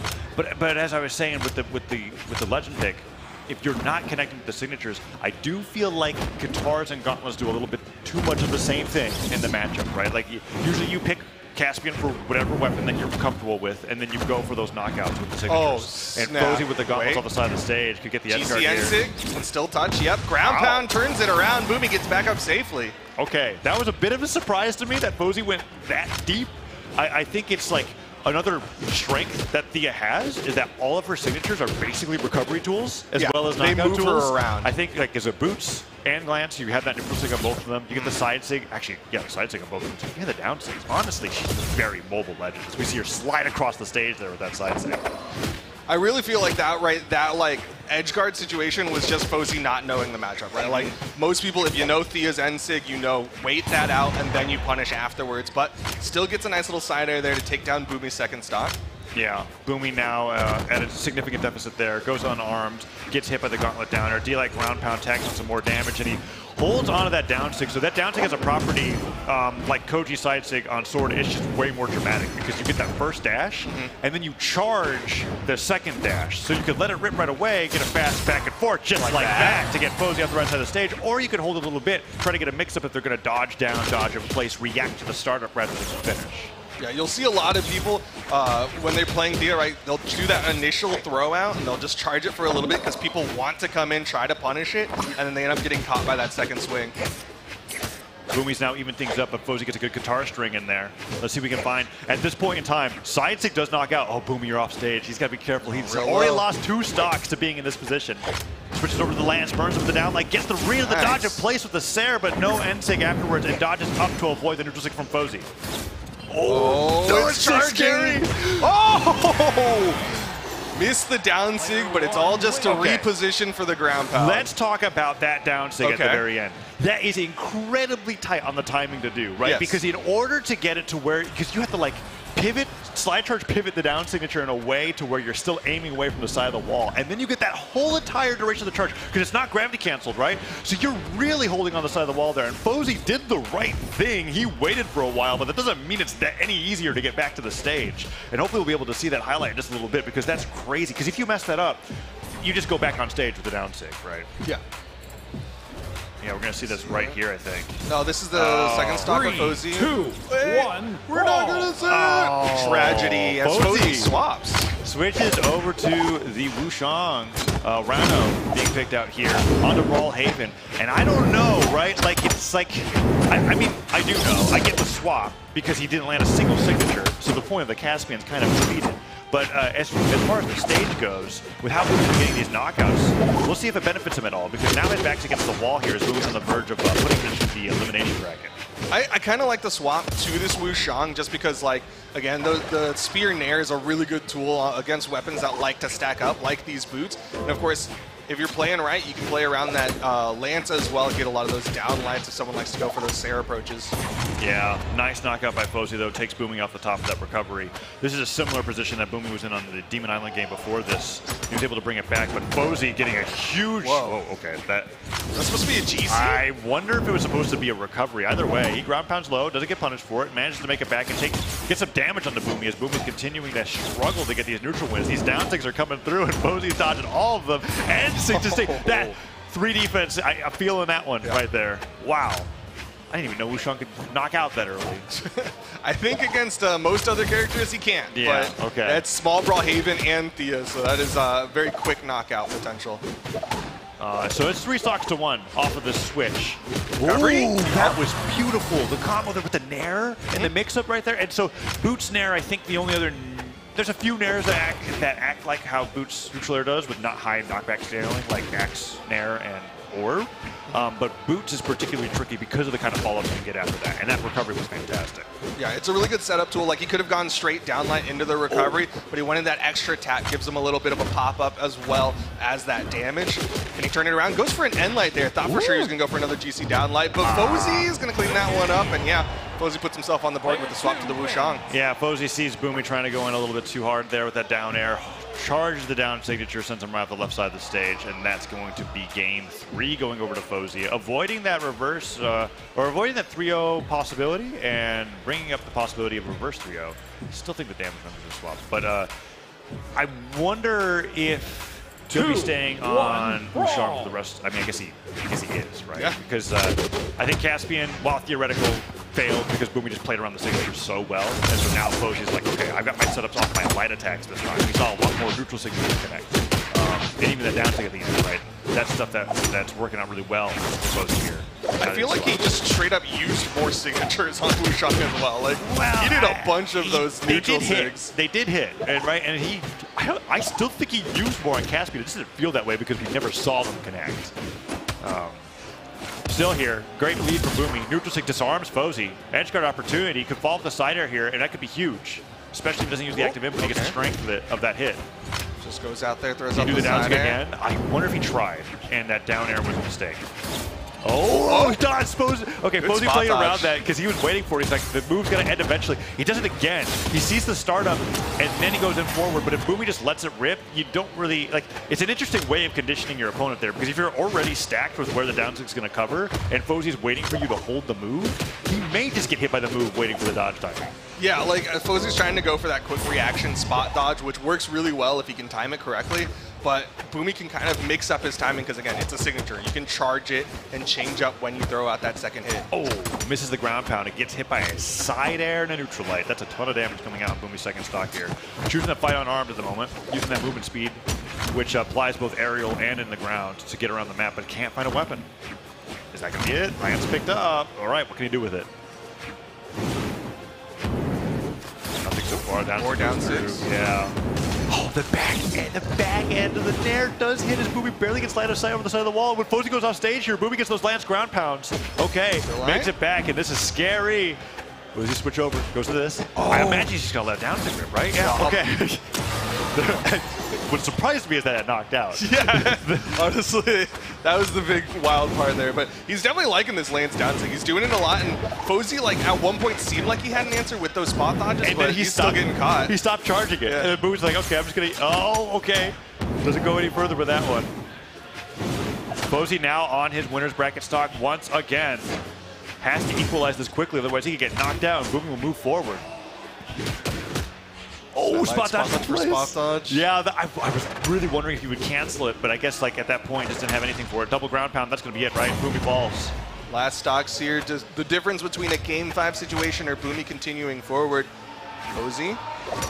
Yeah. He's got the weapon advantage. Doesn't go for the denial there. You saw him trying to hit that side air, and Boomy just sneaks underneath it. Yeah, I don't know how many of the signatures he wants to let rip in this situation because Fozy's not that damaged. The Nairs are doing a great job, and as Fozy's keeping this vertical space controlled, Boomy's getting hit by Nairs and recoveries, and he's already in orange. Oh, that side stick gets punished there, Nair. That's so much damage coming through here. Edge guard opportunity, though. That could be huge. Fozy changing up his dodge off that side air, so Boomy wasn't able to get the read there. Went for his side light, and Fozy dodged through it. There's a spot dodge burned, but Boomy not able to cover the landing. Oh, now Fozy staying on that platform, going for the pogos over and over again. I think a side stick on the spear would do it. But Boomy, goes with the down stick. Barely avoids the ground pound by just hugging the wall, and the backswing of the Nair connects. Fozy now as damaged as Boomy is in regards to the knockouts. Okay, it hits. It's still hit. He went behind him thinking he wasn't going to get connected, and he gets sweeped into the move. The Sonic boom, that That's blast it. from behind, but Fozy gets the double. He missed delays the recovery! He gets the double delay, and the recovery's too slow. The down to connects, and Boomy gets the win. Fozy was one move away from bringing it to a game 5, and he just was too slow on the recovery. That was just a timing problem, right? Like that's, I've seen that recovery take off the top over and over. I mean, like, even if you're in that... Okay, I don't know what... No, he had to... Okay, so that was a grounded downlight to start it off, and then he gets the GC downlight. So he had the ability to jump recovery, jump Sair. He could have gone for either option. Yeah, both went for the recovery. Went for the recovery, and he just dipped down, right? I think he just didn't jump before it. Because he had... Because recovery dips down a little bit before. So, like, Hold on, wait. you have to jump recovery, right? Remy, say something. You got this? Okay. He definitely could have just downlight recovered him to get that Okay, knockout. okay. He did not need to double downlight. So that was like a huge blunder. Yeah, okay. even the double downlight is an overextension. I'm sure he wanted to just make sure that it would have taken off the top, but I'm like completely sure that was going to go off the top. Okay. But Boomy, throughout that, so we saw a lot of signatures come out. That's kind of the point when you pick up a new character, you're going to have to, like Duke said at the opening, knowledge check. You're going to have to make sure they know what's going on. And it looked like Fozy was lost sometimes. When those Lance down sticks started coming out, we have a lot of clips here of the KOs and the potential of that character. And a lot of it was just like you said, Fozy not being able to get in a proper position to punish that Lance D-Sig. We saw him slide charge off the edge sometimes, face that wall, and then when he goes to the other side, Fozy goes for the punish, doesn't connect, boom, ground pound. Most of Boomy's knockouts on himself were honestly just misplays, right? We saw him kind of fall off the right side and then waste a dodge when coming back, and Fozy takes full advantage of that with the punish, but for the most part... You're talking about the Demon Island games, yeah, we're right? talking about the Demon Island. For the most part, Fozy couldn't really find KOs on Boomy. That game on Brawl even was a switch up. Fozy did a really good job of trying to zone him away, punish those signatures with the long-range spear. He had a better chance at it, but Boomy kind of slowed it down after that. He said, all right, we're going to go Apocalypse. I'm going to play slower. I'm going to kind of weigh you out more, punish your spear options. We saw the spears still come out. The downlights were getting punished by Lance Snares this time. It kind of just, Boomy adapted almost instantly to the gameplay. Wow. I'm still reeling over that double delay. Yeah, the double delay was, when I saw him go for 2, I was like, okay, that's risky. And then when he dropped it, I was like, wow. I guess that's just like a mix of singles, tournament nerves, and also because going for the double delay was already kind of like, I'm like, okay, fine, style on him. I was like, that's what I was getting ready to say. When I saw the double, I was like, for something, I was like, he's going to drop it. After he did the double, when he did the drop, I was like, there's no way. Because the double was already, you're like, huh? What are you thinking? Anyways. I feel like that's a twos play, right? Because you want to go for those optimal KOs. But either way, he's going to have time to think about that one. And so are we, because we're going to take a short little break. When we come back, of course, we'll be bringing you more of the 1v1 action here at DreamHack Dallas. We'll be right back.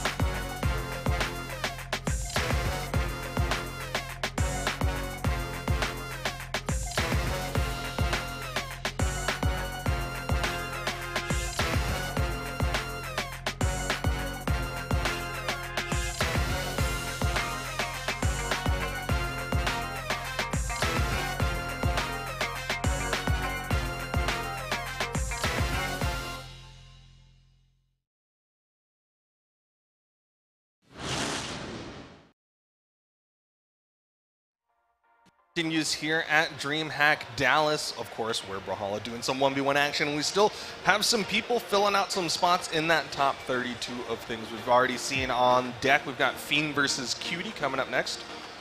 How do you feel about it? Excited to see it. Cutie's a player that's becoming more of a favorite of mine as he develops in the Brawlhalla scene, especially with how well he's been doing in 2v2s with Dog, but just also being a threat in singles. I think he's like in that Jet Bean Clem area of yeah, like, you haven't really pushed through too much, but people know your name at least. They know that, all right, if I lose to, if I'm playing Cutie here, this is a real match I take seriously. He hasn't won them yet, but he definitely is being taken seriously at this point in time. Yes, that is a perfect way to put it. And Fiend, on the other hand, is like one Household of the bosses of South America, right? And so the win here for Cutie would be an enormous deal, but I think a lot of players are expecting Fiend to be able to get through this quite easily and move forward. What do you think, dude? Yeah, I kind of basically agree that I think a lot of favoritism goes to Fiend. Obviously, like emotionally, people have loved Fiend for a really long time, but I think just in terms of like raw player skill, Fiend's just a little bit ahead. We've seen him at the top for a while now, whereas Cutie, he's like kind of like you said, he's on the come up. He's one of those people who's like, he's had these moments where he's done really well, but he hasn't had that like top player consistency that you would want against someone like Fiend. I will say though, Cutie does have those hilarious Twitter image memes from San Diego, so he's got that going for him. And also PR13. I didn't realize it was actually that high. That's actually insanely high. Yeah, so maybe I'm just like wrong. maybe Cutie's the goat here. It's interesting because it's PR13, but it's relative to North America. And what we've been having at least at San Diego and here at Dallas is we have like 16 good players from each region. So it's like 13, but every time there's a 13, there's actually 3 13s in attendance. So you end up being, you get what I'm trying to get at, right? we know Fiend has like a wide array of characters he can pull out. Even with the hammer buffs that we just saw, the Nash could make a comeback, and that was a character that he popularized back in the day. And when we saw the hammer nerfs come in, we saw him kind of move to the Nai, the Wushang, into what was more meta at the time, the Katarza Gauntlets. Now, Cutie, we have a Kaya picture here, but we also see him play a lot of Axe and Gauntlets and 2s, right? So it could really be anything that they pull out. Yeah, and I've even seen Cutie play Blasters depending on what the matchup is as well. So what we've got coming up here can be completely in the air. There's the Kaya, though, being locked in. The Wushang, coming up from Fiend, Wushang makes a lot of sense. We saw Wushang do well, and of course Kaya's become more and more popular, even though, Cutie's been playing Kaya for a hot minute here. He's not like a bandwagon Kaya or anything like that, but still, you're seeing a lot more people feeling comfortable playing Kaya and do well. Yeah, so here we are, opening up on Brawlhaven with a down sig to start off the damage. And Fiend on the Wushang's definitely relentless. We talk about it every time. I'm going to bring it up the first time he's on stream every time. Fiend basically invented how to play Spear in Brawlhalla. I feel like he's been pushing it further before it got popular in any other region. And he has such a specific playstyle that he's so consistent with that it makes him terrifying to play against. So seeing him opening up with the Gauntlets here is really fantastic, but this is the weapon that I'm expecting to get the majority of his knockouts on. Yeah, it's so funny because like Fiend should be more synonymous with Spear than I think he is, because a lot of people like to look at North America, but Fiend, he's been playing Spear for so long, like basically his entire character pool is Spear plus weapon. The read was correct there on the weapon throw, but the recovery didn't go high enough to be able to get the hits. But yes, you're absolutely correct. The downsig opens up the game with it, ends the stock with it there as he takes the lead, and switches right back over to the Gauntlets here actually to continue adding on damage to Cutie. So that might actually be how he has to play in this matchup here, as Cutie has kind of joined the Kaya meta train, right, where we've got like these two sides of competitive play where everybody's picking either Mordex or Kaya, and he's on that side. Well, I mean, can't go wrong with the Kaya. We've seen the signature kit of Kaya just be such a strong tool. Fiend trying to get the multiple side airs, which can be so devastating off stage, but Cutie got past it. Oh, weapon throw just barely gets it there. Gets the stuff recovery on that too. That just would have been the stock. Nair, one more of those could do it, even grounded at this point. But Fiend only getting hit by Nairs means he's sending the stock as far forward as possible. Ground pound hits, and the gravity cancel neutral signature. He had line of sight? I wonder if it was because it wasn't because Cutie had line of sight, but because Fiend had line of sight. Like his head was like popping over the side of the stage with the ground pound to hit it, but that was bizarre. Usually when we talk about line of sight, we're talking about it's an opponent on the edge of the stage if their eyes are appearing above the side of the stage. But Kaya clearly wasn't there, so that was interesting. Well, definitely helped Cutie out there, got that stock, but Fiend still maintaining that lead. unperturbed by that owl catching him from the ground there. Yeah, the Acno recovery, right? Yeah. And that is definitely a classic for Kaya at this point. Oh, I can't believe he didn't sidelight that. I was almost certain, like, that's sidelight. He just ended up dashing forward instead, and he was like, okay, and then gets the knockout on the right side of the stage. Well, now final stock here for Cutie. Back to the bow. Fiend. He's been doing such a good job with these gauntlets, just maintaining that pressure on a Cutie. Oh, yeah, and just look at that 4-hit string coming through, gets the cider back to the stage. Nair's right underneath him, caught the him, ground though. pound from Cutie into the weapon throw. We'll get the recovery, and Cutie celebrating that a little bit there, because that was very necessary. I think Fiend had less damage than Cutie has on him right now when he got that stock. Yeah, that was big. that bow ground pound was so critical, and then being able to follow it up with that weapon toss that caught Fiend right as he recovered. Really well done from Cutie to bring him back into this one. Nair spikes him off the left side of the stage. Ground pound, running off the side of the stage does not connect. There's the down stick, getting him up the left side of the stage. Charged it? He charged it, and he made sure that he positioned facing the correct way. Yeah. Because the Wushank down stick is interesting. It grabs on both sides, but once you go through the spiral in the center, you'll always be churned out in the direction that he's facing. So Fiend had to be sure that he pivoted that in a way to where Cutie was going to get knocked out no matter which way he dodged. But yeah, there's that neutral stick that we were looking at there. That was crazy. And that down six there just had enough force, but yeah, there's some highlights coming through here.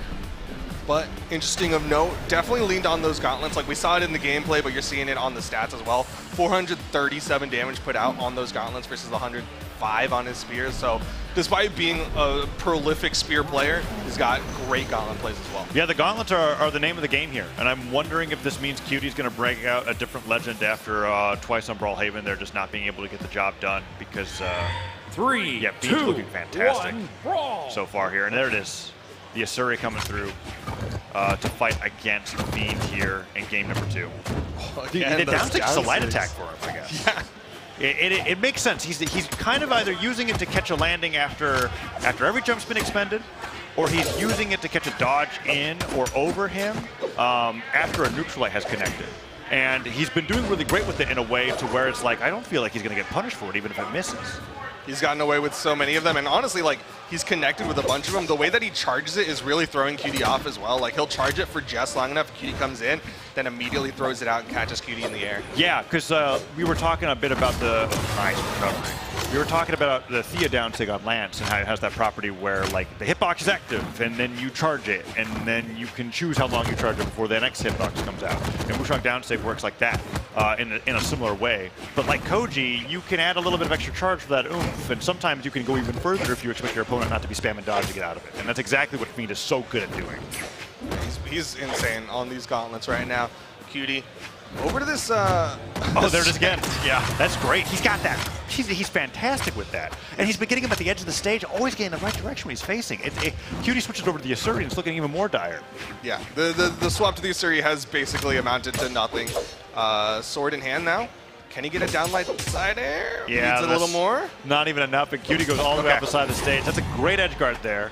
I would have said, like, I don't know if you should be doing this on one stock, but I mean, he has to do what he can to get. Yeah, he has to get the stocks. He's got to get the stocks and not take damage while getting them too, and that's the difficult ask of Cutie right now.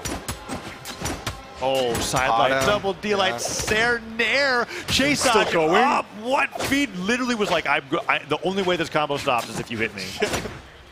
He wanted that combo to go all the way off screen. And now Fiend's kind of like, let me demonstrate to you what happens when I use my main weapon. He's like, I've been using gauntlets the entire time. Double D-line cider on the left side, just over 2 minutes. It's a 2-stock after that switch to the Asuri, and Cutie has got to be doing some soul searching there after that one, because I imagine he was like, okay, the Asuri is going to do better against what I am struggling against, and that was not really the case. Last opportunity here. Now you're seeing Fiend doing so well. Yeah, dude, seriously, like, he can go wrong with none of his weapons. Look at that. Gauntlets are insane.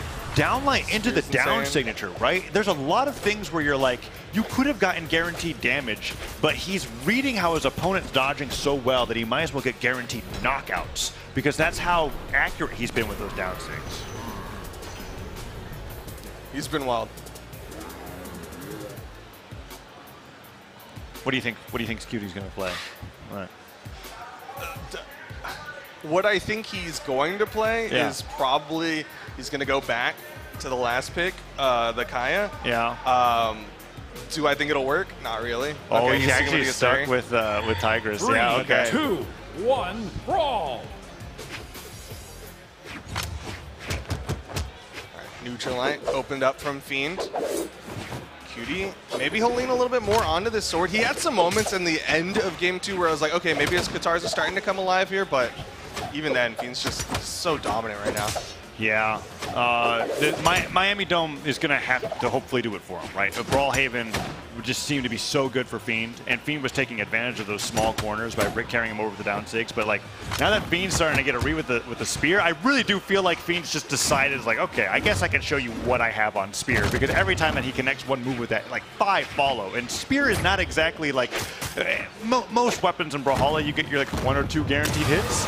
Seeing Fiend get 5 hits after an opening in neutral every single time, getting over that 34 to 40 damage per engagement, that's incredible. And he's still running away with the lead here against Cutie. Yeah, he's just maintaining this pressure on top of Cutie. Chase dodges, catches him with the Nair as well, gets extra hits. Cutie finally finds a rebuttal, right? But then here comes Fiend again. 2. Goes for the weapon toss to keep that pressure going.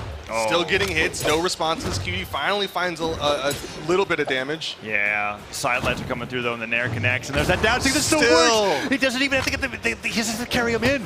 He gets, and that's like the one case where you could see like Wushang blasting somebody away where he's not facing when you only fall into the blast. Fiend gets the knockout again, and Cutie shaking his head, being like, "What do I do against this Fiend?" Yeah, he just does not have any answers to Fiend right now. That gauntlet, D-Sig, the spear, everything that Fiend's bringing to the table, and Cutie's just struggling. Holy cow, Nair hits. Another Nair almost comes through, there's no dodge, and Fiend knows it, gets to the chase dodge down Nair. Okay, Cutie gets a wake-up neutral light to break that pressure, but man, Fiend is on top of him.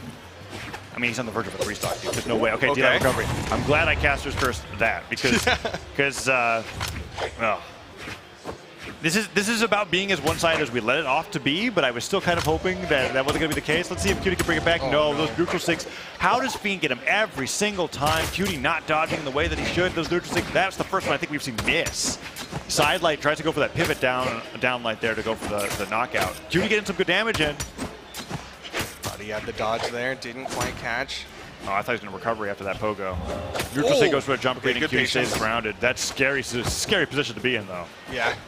I mean, that is a whirling fan blade right above your head, and Fiend with another down sig. Gonna take game number 3. I love that last stock because Fiend picked up the gauntlets, fast fell on top of Cutie, ate 2 downlights, and was like, I'm still trying to land and hit down sig. I'm just ready to finish this game and move on to my next winner's bracket match. And that was dominant in Fiend's favor there.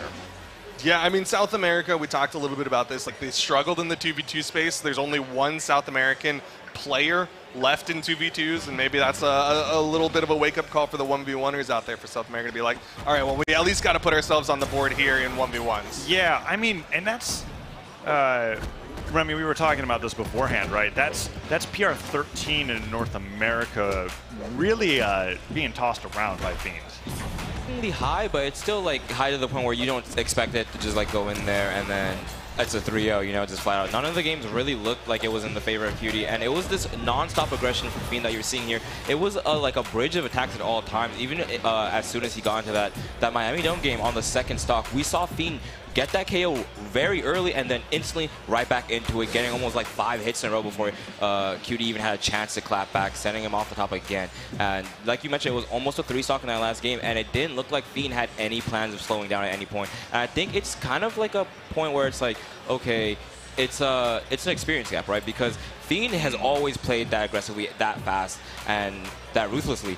But it takes a higher level player, a more knowledgeable player, to stop his aggression. And you can see here, he's just going in with these attacks. There's no time where he looks like, okay, I want to stop it, and it even bites him back here with him getting ground pounded at the end. Right. As he pushes forward, though, it's just like, what can I do to stop this guy? You know, I'm in the air, and he's still coming at me. He's still going for these down sigs. What options do I have to stop him?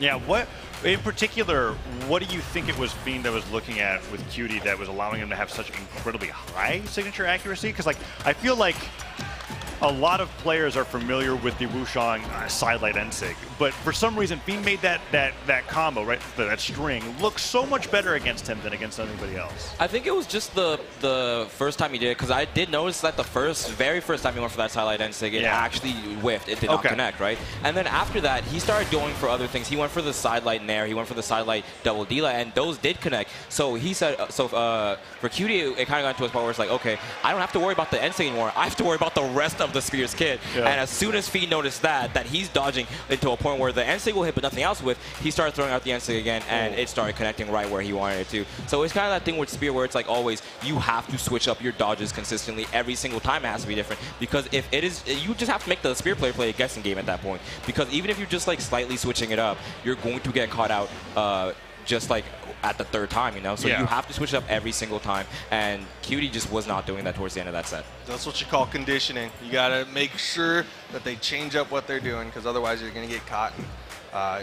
It's like you said, that experience check right there from Cutie, where he was just kind of like falling into the traps. I really feel like after getting hit by like 3 or 4 of those gauntlet down sigs, his brain just kind of turned off for a second. He was going for those like instinct dodges more than like, oh, I need to actually dodge this way against my opponent. Yeah, I mean, if a guy is hitting you with downlight Wushang down sig and you had to dodge into it, you definitely have to start thinking about what am I doing? What options does he have in his kit? Because that isn't an option that people go for a lot. Usually you'll see the downlight regular N-sig, right, to catch the dodge away or the spot dodge. He dodges in, and the down sig is there waiting for him. So maybe Fiend knew something we didn't there, because that is very surprising of an option to go for. Right. Well, up next, we've got Sandstorm versus Made, which if I remember correctly, because this is elimination side. This is elimination side. Side. And this is an interesting matchup coming up from the elimination side, because I think Made, I keep saying this, and I guess it's just, there's just so many really great players in North America that have a variety of results in singles. The PR52 is actually surprisingly low to my knowledge from how I think Made performs in singles, because him and Experience tend to do so well in twos.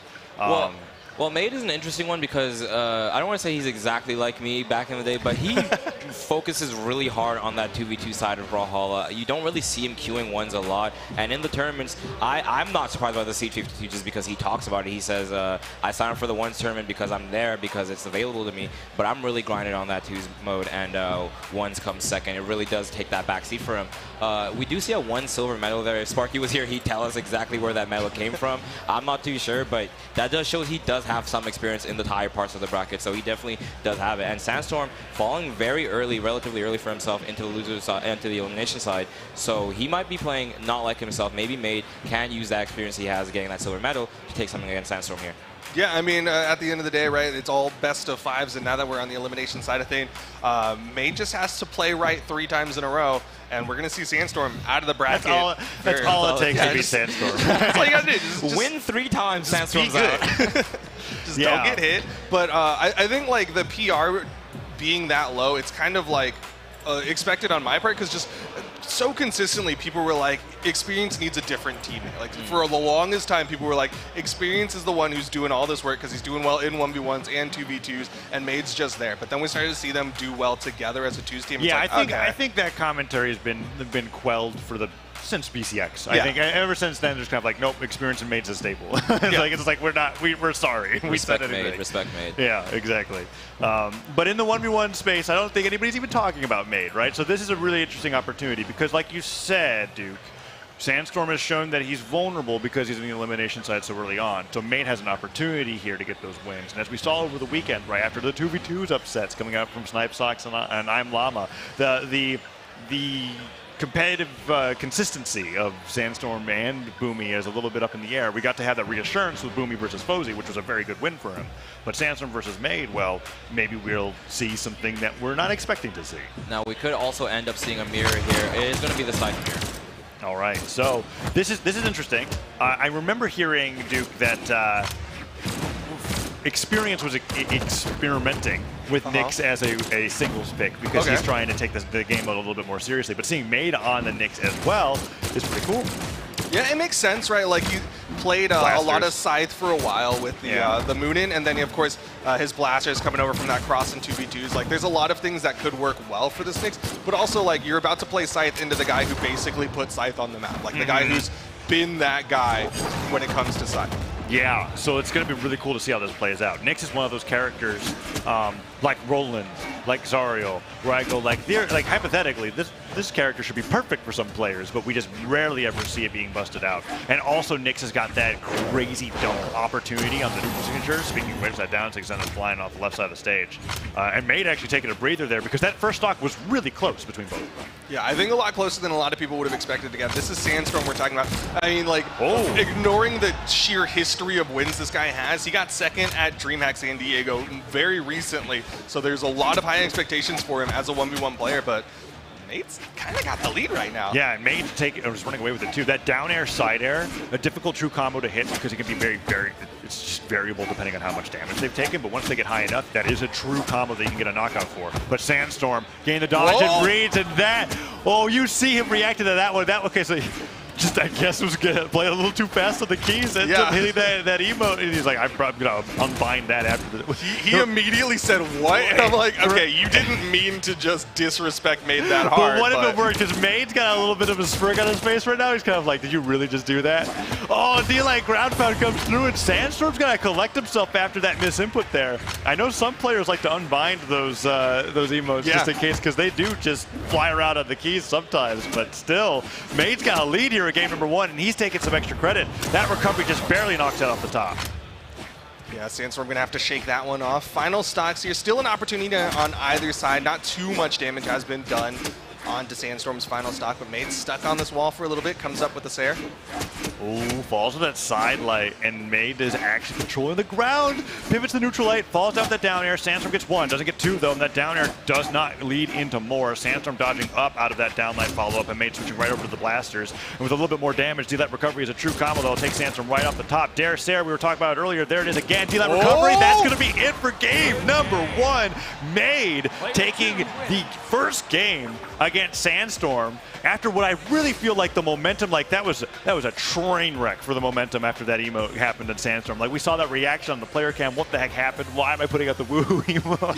Yeah. And then Made, who was already playing really solid going into that game 1, did not drop the momentum that he stole from Sandstorm. I really feel like once Made swapped over to the blasters on that final stock, like there was just kind of this speed increase that Sandstorm was not ready for, right? Like he hit Dare, bounced into the Sair, and then came back down, caught him D-Light recovery. It just immediately deleted Sandstorm's stock. Like that's the Made blasters that we're used to seeing in the 2v2 space, but he's bringing it out in 1v1s, and Sandstorm's changing it up. He's going over to the shell, the Tezca, not crossover, but alternate, I guess. Yeah, I mean it's like the Munin and Hugin thing. Yeah. Just say the names, right? You just got different characters, same moveset, right? So the Tezca moveset coming out here, but it's on shell. And Sandstorm did so this. Oh man, Made is absolutely lighting him up with the blasters. I want to mention that while I did say that Sandstorm was all in on the Mordex this weekend, it was known that the Tezca was in the back pocket for specific matchup counter picks. And this is one of those things where I think Sandstorm is feeling like, okay, I have to bring out the boots to play against how Made is playing. But let's just see if that works, because I really was expecting Mordex all day from Sandstorm here. Yeah, I guess maybe just not feeling it right now. Which, again, like it's impressive from on Made's side, because we started this off and I was like, you're playing Scythe into the guy who basically like put Scythe on the map and forced him off of Scythe. Yeah, that's when you win the Scythe against Sandstorm and make him switch. That's a statement already. That's a statement. But Made does go down on that first stock, just like in game number 1. Made lost that first stock and was able to get right back into it with a quick knockout. Let's see if he can do it again, or if Sandstorm's able to get a huge boots combo here. Gravity cancel, neutral stick catches his foot as he neutralites off the side. When you do the boots neutralite, you take a step forward before you kick, right? And he kicks over the side of the stage. Forward. I think Sandstorm thought he was safe, so getting caught by that was like that Kaya neutral stick moment from the set earlier today. Yeah, where he's like, oh, snap. I peeked over just a little bit too much there. Still relatively even between the two of them, but Made getting this corner guard, goes for the GC downlight. Sandstorm barely touches the wall. Oh, goes to the ground pound instead. Sandstorm holds onto the side of the wall, but so much of this damage has gone over in favor of Made. Neutralite to N6. Sandstorm dodges straight up and fastballs right afterwards. Edge guard opportunity here with the ground pound. That's going to be it. Still touch? Okay. He just barely wasn't able to act there, and Sandstorm holds on to this lead, albeit barely. Made was really running away with it. Another Nair, keeps Sandstorm off the edge, dodges through, manages to get back, touches that wall. Oh man, Made gets that dare. Edge guard has to go for a gravity cancel silence the other way. And now switches over to the blasters, puts out a side stick, and that's a very punishable signature as far as Nyx's kit goes. Sandstorm's he's inching into the lead here. He's not getting a lot here. Like, if Made just gets a downlight, could easily bring this one back. The side air almost does it. Man, that one went far. Okay. Sarah's him into the wall. The bounce decreases the knockback enough, and that was terrifying because that spikes, right? If he gets that gravity catch on Rusick, the spike distance isn't far, but he gets the chase dodge, touches, gets the edge guard opportunity with gauntlets against an unarmed Made. That would have been huge. Now it's one stock apiece here in game 2. Just a little bit of a damage lead for Sandstorm, but Made could easily take this one away as well. Sidelight gets the recovery, gets the dare, gets the Sayer. Sandstorm's taking so much damage here. He doesn't get it, and Sandstorm kicks him to the side of the stage. Didn't have, like, boots don't have the active input to reverse your opponent. Edgeguard goes to the down air there, and Sandstorm barely making it back. What could have been from game, gets that down light, gets the side to put off the side of the stage, doesn't get the second down light there, and Made makes it back okay. Made now solidly behind, but still has a chance. And there's connect from Sandstorm. A little bit of damage here. Goes for a dare? The dare sends Made flying off the right side of the stage, but that's not going to be it just yet. The dagger connects, and Sandstorm makes it back. Neutral light connects, bounces him off the stage, throws the boots low. Does he go for the edge guard? He misses the ground pound after the delay, and Made now has a huge opportunity. No weapon spawn. There it is. Goes for the recovery. Made still alive here. He's still got some room, but there's the recovery. Sandstorm finally closing out that game. All right, we are seeing some flubs and a half coming out there from Sandstorm because he's reacting in the same way that I am when those combos don't come through, and he's like, what the heck? What's happening here? The downline and recovery was not what he was looking for at all. We've seen that edge guard set up a million times, so seeing him drop that means that Made there are cracks in the armor here for Sandstorm, and Made's got an opportunity to make an incredible upset this early on into the weekend. This is kind of what we were saying at the start of the set is like, this is maybe the weakest Sandstorm has looked in a hot minute. This is the most defeatable Sandstorm has looked. Although he's over to the shell, still was not a convincing finish in game number 2, but we're going right on into game number 3. Yeah, I guess the difference is that you got the win in game 2 and you did it in game 1, and that's all that Sandstorm's focused on right now. Made, however, playing to his game plan strengths perfectly, and I don't even think Sandstorm can make that back. Uses that dodge, puts up the side air, hoping that it would connect, and Made was just kind of like, I've already gotten enough jumps here, and that's a near zero to knockout there, dude. Yeah, that is a massive lead for Made. Sidelight connects, goes for the dare, doesn't hit it though, but he's still getting all these hits onto Sandstorm. Whoa. Yeah, the scythe play from Made has been fantastic. Sandstorm gets a ton of damage there on the gauntlets. We got to remember, he's a stock behind, and Made's keeping us even in terms of the damage coming through here. That slice came through and almost catches him off the right side of the stage. Sidelight active input pushes him forward. The side stick almost catches Sandstorm as well. Okay, good nice dodge through. Not enough. Fantastic, but the recovery just doesn't have the same oomph that a sword recovery would have there, right? Boots are really reliant on knocking you out horizontally. Just waiting. Just good damage. Downlight Sayer. Yep, that should KO, and now he's got the weapon advantage. Is that enough to get him back into this game? I love how thoughtful Made is in between stocks. Where like he literally like loses a stock, puts his hand to his chin, and goes like, okay, I got to change this and that going into this next stock. All right, got it. D-line recovery. Just barely not knocking out, but the Nair tag's on enough damage where I think a Dare Sayer would even be enough at this point. Made's got a lot of damage on the Sandstorm here, and the platform movement from him is looking incredibly confident. Side air, off the scythe, almost does it. Sandstorm disarmed, ground pound connects. Almost a full stock lead for Made over Sandstorm right now. Yeah, Sandstorm struggling against Made's scythe as Made had a fresh one primed there, gets the weapon throw, sends him off stage with that neutral air, switches over to the blasters. He tried to do a weapon throw, pick up gravity, cancel downlight. That would have been so flashy, but the platform interrupts the setup that he was going for there. But 2 side lights, is that Cody Travis? Wait, Made's blasters are so great. He's just picking apart Sandstorm right now. This is the multi-time world champion versus PR52 Made, and Made's kind of doing it right now. Oh, and the Nair comes through. Scythe picked up. Neutral light into N-Sig. Could have worked, but that down air spikes him, forces the dodge. D-Light ground pound, and Made says that's how you do that edge guard, Sandstorm, as he takes it to match points. Oh my goodness, Made, he's 1 game away from knocking Sandstorm out of the tournament. This is a guy who was on multiple people's predictions to be in the top 3. He's on mine. He's a guy who got 2nd at DreamHack San Diego. He's a guy who's won multiple world championships in 1v1 and 2v2. Yeah. This is crazy. And as far as Sandstorm's trajectory throughout the year has been, right? We look at Winters, he gets 5th. We look at Springs, he gets 4th. We look at San Diego, he gets 2nd. He's been having this stellar climb towards being at potentially that #1 spot again. And this is a qualifier match on the elimination side to get into top 32. Like, he's not in top 32 yet. Yeah, this is rough. And Made is now 1 game away from sending Sandstorm out at 33rd. That would be so wild. And making it an upset that will almost certainly double his PR. Right? Like, he is playing so fantastic, numbers aside. But Sandstorm, after those 2 shell games, is back over to Mordex, and he's looking like he's playing a little differently here. This is a fantastic opener. Goes in for a huge dodge read there. Side air does hit. Sandstorm could go for a down tick here that would knock out. D-Light recovery would also knock out. There it is. No, I am so wrong whenever I'm on Apocalypse. That ceiling is so deceptive to me. He thought it would work too. Okay. Yeah. He definitely was like, okay, hopefully this will work out. Did not quite do it. Side air's not going to do it either. Sandstorm needs to find a way to finish this stock off. Downline not going to connect. Made. Yeah. Still kind of just halting Sandstorm here. Down air is not going to do it either. Maybe a weapon toss? Yeah, there it is. He waited for... Sandstorm is fantastic at this. He'll stay on stage. He'll wait for like a specific jump or dodge animation, like the startup animation, and he goes for the dash jump up and throw. And he catches them off guard, and he caught Made in that same way. But Made did such a great job bringing damage back there that he could even this up pretty quickly if he gets the right D-Light recovery. I think he needs a little bit more damage before they'll knock out an Apocalypse. And Sandstorm, with 2 good hits there, is starting to really run away with this lead. Still trying to find his way into Made. Made doesn't hit the NSIG. He's got to stop going for that. I know that he's like eventually maybe Sandstorm will spot dodge in place, but he's dodged up every single time because Nick doesn't have the coverage with their signature kit to be able to punish that kind of dodge option. Oh, but he catches him off the platform. Different story when you just get the hardest read of your life, right? Like that's a great way to knock out there on that platform.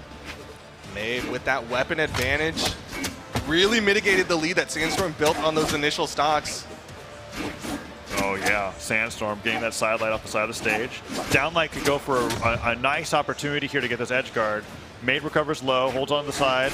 That Nair gets easily punished and Made sends him off stage. No dodge though. Opportunity for Sandstorm, but he just wants to get back on stage. Yeah, just wants that corner guard. Made opens him up with the weapon toss, but he ends up disarming himself. Down sig goes for the up toss. That's what we were talking about. You have the active input options there. Bouncing off the stage there wouldn't have been too great. I think he knew that wasn't going to knock out. He just wanted a chance to cover the landing. Sidelight active input forward means he gets the strong hit there. Doesn't kick him up for any kind of follow-up. Falling with the side air, misspaces it. Once again, those neutral A N6s are just giving Sandstorm opportunities to get back into the game. Made's hit that once, but I don't think Sandstorm's going to let that happen again. But accidental pivot there means that Made gets some damage through, and now it's a dead even game. A downlight could do this for Made. The side air's not going to get the stock. I can't believe that. That's crazy. Made is living for so long on this Nick's second stock. NSIG misses. Made's finding hits. Weapon throw, picks it back up again, gets back to the stage, falls to Darren. Made a rare blunder there, gets hit by the side air, and not even the stage reducing the knockback there's enough to save him. Made down to 1 stock, but Sandstorm, there's a lot. Haymaker. Yeah, there's a. I don't know if he's going to be that risky with it. Okay, that was crazy. Slide charge neutral comes forward there. Good to see the down sig. But Nick's signatures aren't the kind of things that you rely on like a light attack. And Sandstorm's kind of taking a ton of damage here as Made fishes for that knockout. And Made's realizing it. Needs to go back to playing to that game plan that was working out so well for him. Don't worry about the damage, just worry about getting those light attacks. Down like ground pound, Made puts it the final stocks here. This could be the decider between Sandstorm being done for DreamHack Dallas or going to game 5. Yeah, and how early into the day would that be for Sandstorm there? Made on the Knicks playing so well. Now in a Scythe Ditto. Both players posturing towards center stage, and Made tosses the Scythe away, and Sandstorm says, okay, fine, I'll switch too. Goes over to the gauntlets. But really what Sandstorm was doing is denying, exactly. Oh, that was a burn spot dodge. He was sweat beating, still denying weapons. Yeah. Didn't get the read. Hard for Made to follow up there while on arms. Blasters are picked up here, and Gauntlets have a pretty good job, or a pretty good time getting in. That ground pound is hit stacked. That was wild. Still needs to finish this stock off. Neutralite's not going to do it. Oh, not this year. Falls over that recovery, and Made makes it back. One more chance. I think the next Gauntlet Neutralite at this position would just knock out. That's it. Oh, he gets it. Sandstorm takes this to game 5. 694 damage. Get off of Apocalypse, Sandstorm. There was like 4 instances of him trying to knock it off the top that barely didn't work. The recovery. And then Made gets 100 damage. That is scary. We're now at game number 5 there, and Made's making it so close against Sandstorm. surely Sandstorm stays into the Mordex, right? Yeah, absolutely. I think he's going to be sticking with his Mordex for game number 5. Just his gauntlets looked a little bit cleaner. I really feel like he's crazy for sticking with Apocalypse. He had to do 700 damage to win, Duke. I cannot believe it. Okay, because he's not hitting the moves that I think that Sandstorm's used to getting those early knockouts with, right? We saw the Scythe 6. We saw Scythe down sig in game 1. And then we haven't seen any Gauntlet down 6 to get these early spikes, right? That Neutralite just barely missed space there. We'll see how it plays out here. They're on Apocalypse here for game number 5, and winner of this moves on to top tier 2. Loser of this is out of the tournament. One of these players is going to be going home with a 33rd finish. Side air. Sandstorm has this slight damage lead, but Made's done such a good job time and time again mitigating the leads that Sandstorm's built. Neutralite puts him off stage. Yeah, Sandstorm doing a great job getting the very tip of the splash damage from that Gauntlet downline. And then the silent recovery just lets it rip right away. Great read there. We talked about how silent recovery is not true, and that's why as a Gauntlet player, what makes the great ones separate from the good ones is your ability to read your opponent and know when to just let that rip right away and then wait for the dodge. And Sandstorm gets that first stock pretty quickly. Watch out from Made. Turns it around. It's staying even. He's keeping this close. That's an early stock, too. Like Sandstorm was just at the end of orange there for that recovery to knock out on its own. So that was a huge risk that Made took going that deep off the side of the stage and a huge reward. Yeah. Oh, man. And now he's got the damage lead off the Nairs and Sares onto Sandstorm. Sticking with these gauntlets for Sandstorm. Neutralite doesn't connect. Made finds a Neutralite. Oh, the gauntlets. Neutralite comes through to get the sidelight into recovery right afterwards. Made tries to fall down onto the stage to get the end lights, and it does not connect, and it's been all Sandstorm's damage so far. And every time Made goes for those weapon throws to try and open up Sandstorm, Sandstorm immediately starts the weapon starve, or the weapon denial, and it's been working out so well, but Made on the blasters now takes a lead. Got these blasters. Not quite in downlight recovery percentage just yet. Sandstorm throws away the scythe. Gets caught there. The recovery. Not quite enough. Apocalypse is ceiling. He still doesn't have it, though. But Made doesn't get to the ground fast enough. And Sandstorm finds the Nair. The weapon throw forces it through. D-Light ground pounding. He doesn't drop that one. He's now one stock away from moving on into top 32. But he wants these gauntlets. Made coming in. We saw him clean up a stock that had way more health than this. Can he do it again? Oh, Made waiting for that weapon spawn to come through. There's the Sandstorm deny. He tried, didn't get there in time. One sidelight comes through, does the light attack version of it. Made goes all the way off stage. That downer's down. Away. Dare again. Hasn't touched. The Nair comes Made through. touches. Oh, and Made gets the toss. Dare to spike maybe. D-Like ground pound could do it. The chase touch. I can't believe Sandstorm was able to get that hit so fast. Neutral sync hits, and that's a ton of damage going on to Made here. Another Nair to recover. Made's unarmed. Being a little too hasty here. This could be the two-stock that does it.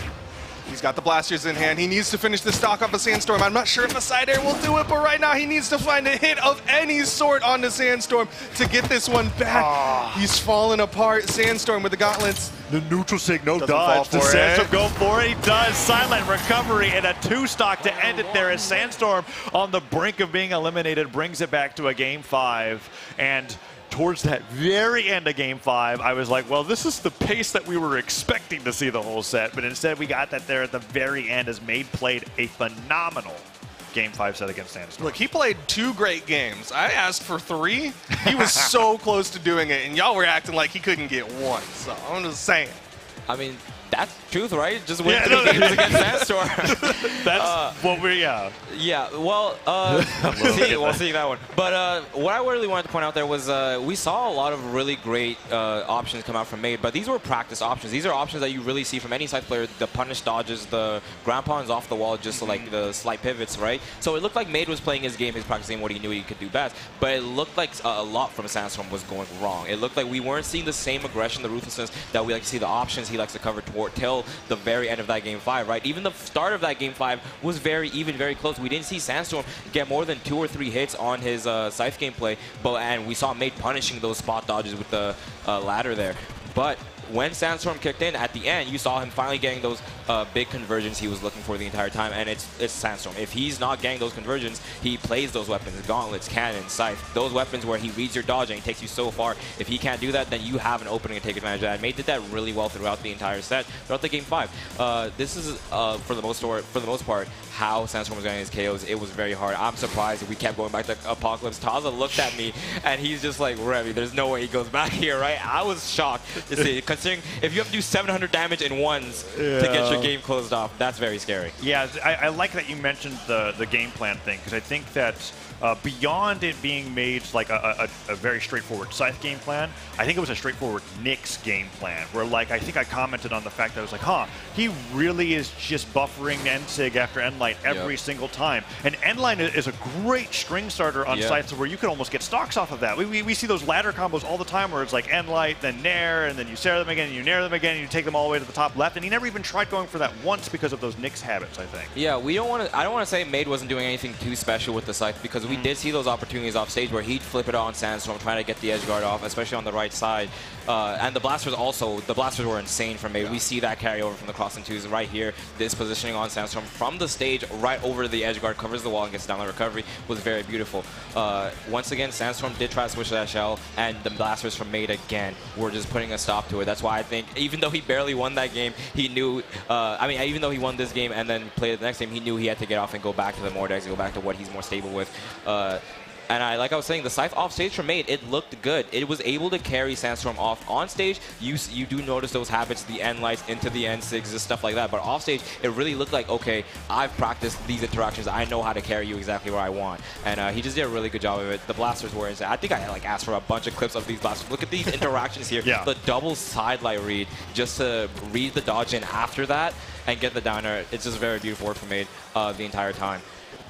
We're going to get to some Sandstorm clips here when he swapped back to that Mordex, and it was more of his usual stuff. What we're more expecting of him right there, like the side light, and then he gets the GC side light on stage to read the dodge down. So stuff like that is what you expect to see from Sandstorm, and it really wasn't what we were getting till the tail end of this game. Like right here again, instead of going for the straight up recovery, going for the early KO, he knows that if he goes for the Nair, it's going to give him just enough force to get that side air and send him for the edge guard, and that's what Sandstorm is known for. He goes for those options that you really aren't thinking about, not the obvious stuff, but the creative stuff.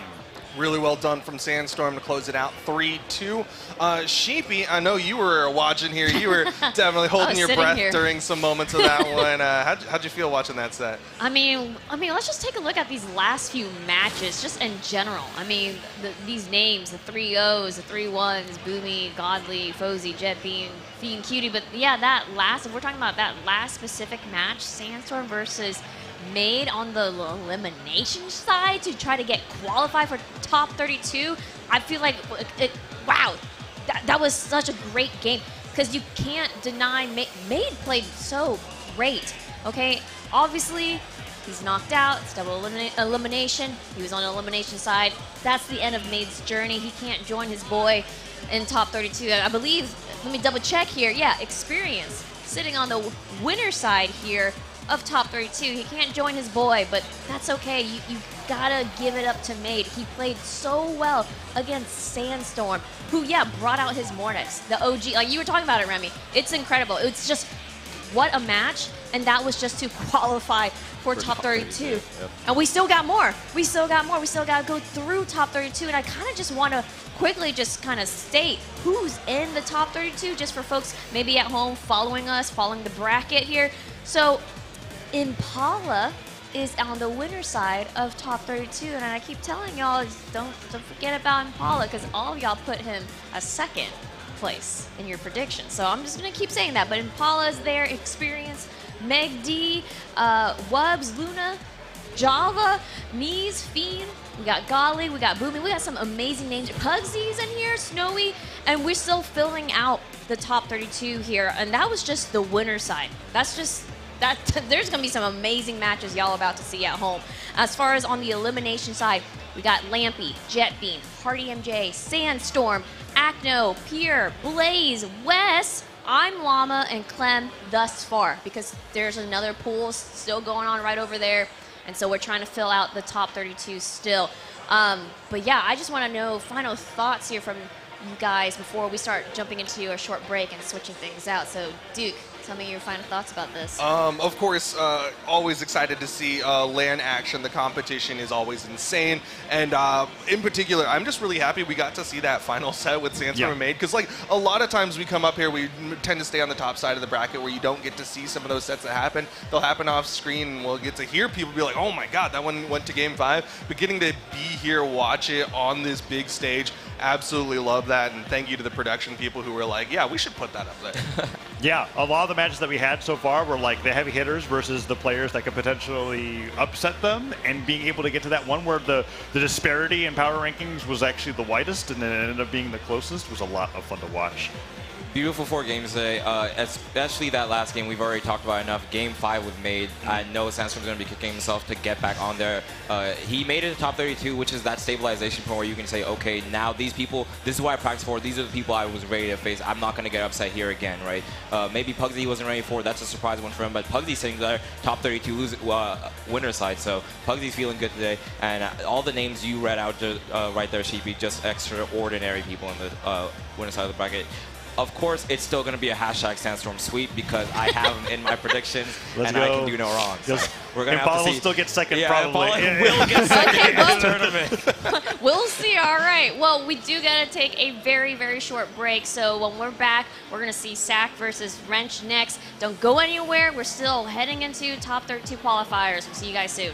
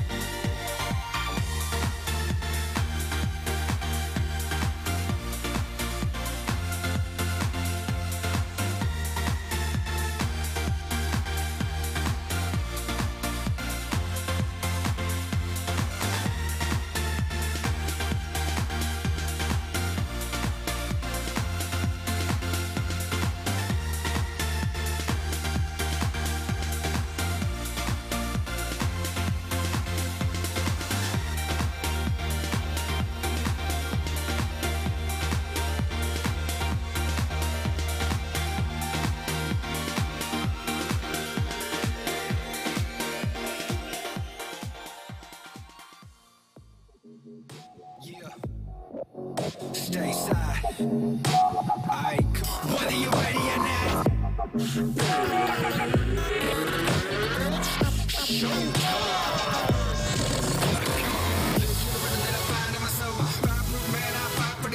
Nothing less but a no that is test is a test that you will be exposed. Game tight, solid, rise to the top. Game tight, solid, rise to the top. Every moment, every second that you find on the clock, champion on a mission and I won't stop. I can see through your eyes like a window. Nothing inside, no heart when it gets cold. Try to take mine, that's bad from the get-go. When I put it on, you have it rushing to stand home. Think about the outcome, think about your health, bro. Think about your family, think about your ego. I wanna be the boss, but it ain't that simple. I'ma let you know what you're in store. Every moment of the contest, I'ma keep it pushing forward. This is the ultimate challenge. It's too much to be ignored. Anytime you wanna bring it, I'ma find a way to win. Undisputed champion. Undisputed champion.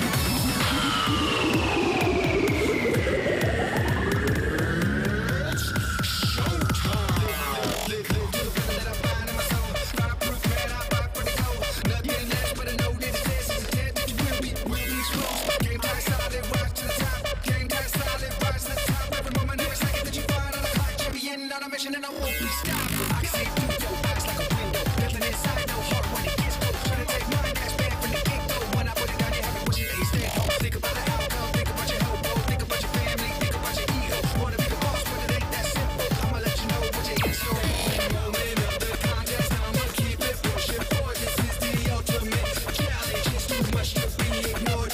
Anytime you wanna bring it, I'ma find a way to win. Undisputed champion. Undisputed champion.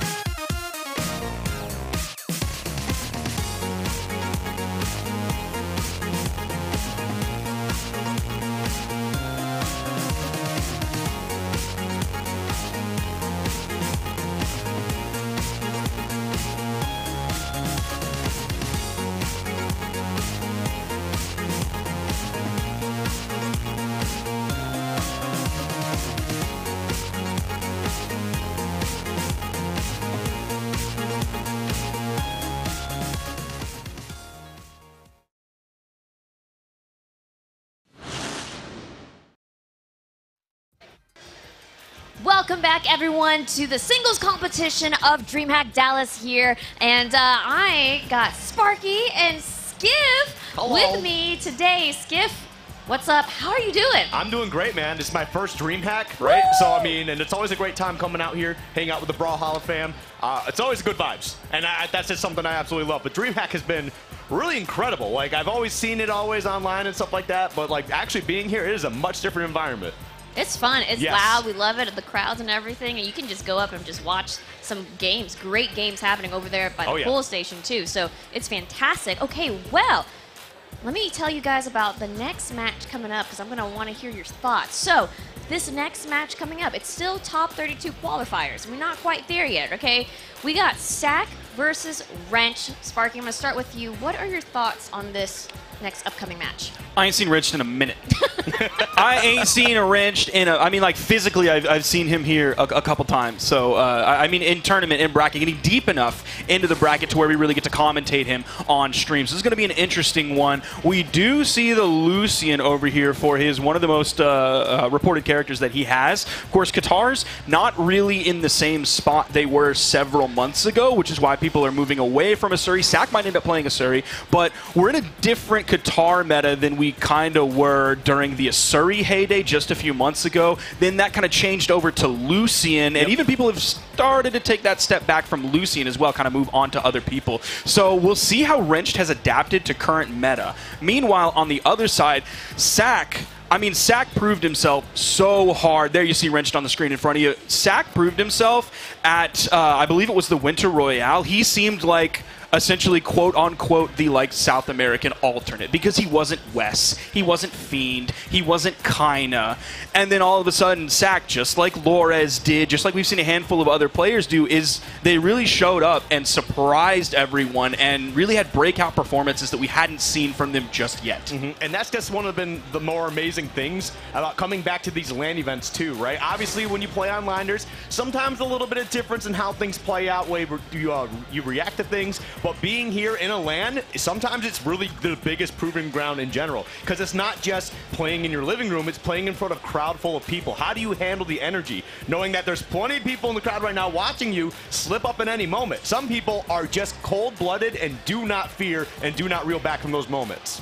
Well, it's going to be incredible to see what Wrench can do today, and if he can, you know, rise up to the challenge of playing, you know, in LAN again. He's done it before. That's the thing. He's done it before. He's won LAN before. Yes, he's done it before. So we'll see. But guys, the game is ready. So you know what, Skiff, Sparky, take it away.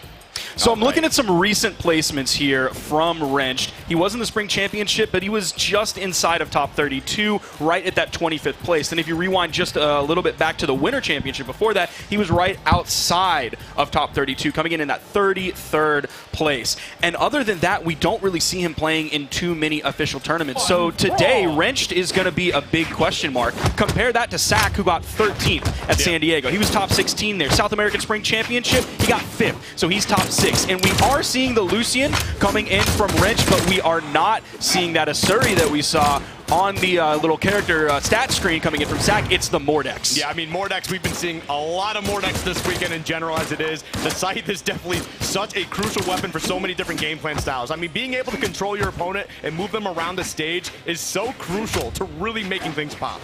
It's such like a modern mechanic in Brawlhalla that we've seen that continue to other legends as well. Scythe was like the first thing that did that. And then all of a sudden we see it in like other legends signatures and everything like that. So it's a super valuable tool to be able to control your opponent. And as we see Wrench here, trying to make this Lucian work, and that's just one thing, like, it's like certified, I've been here since the beginning, is like anybody who plays Lucian. I remember when the game came out, I was like, this guy's really sick.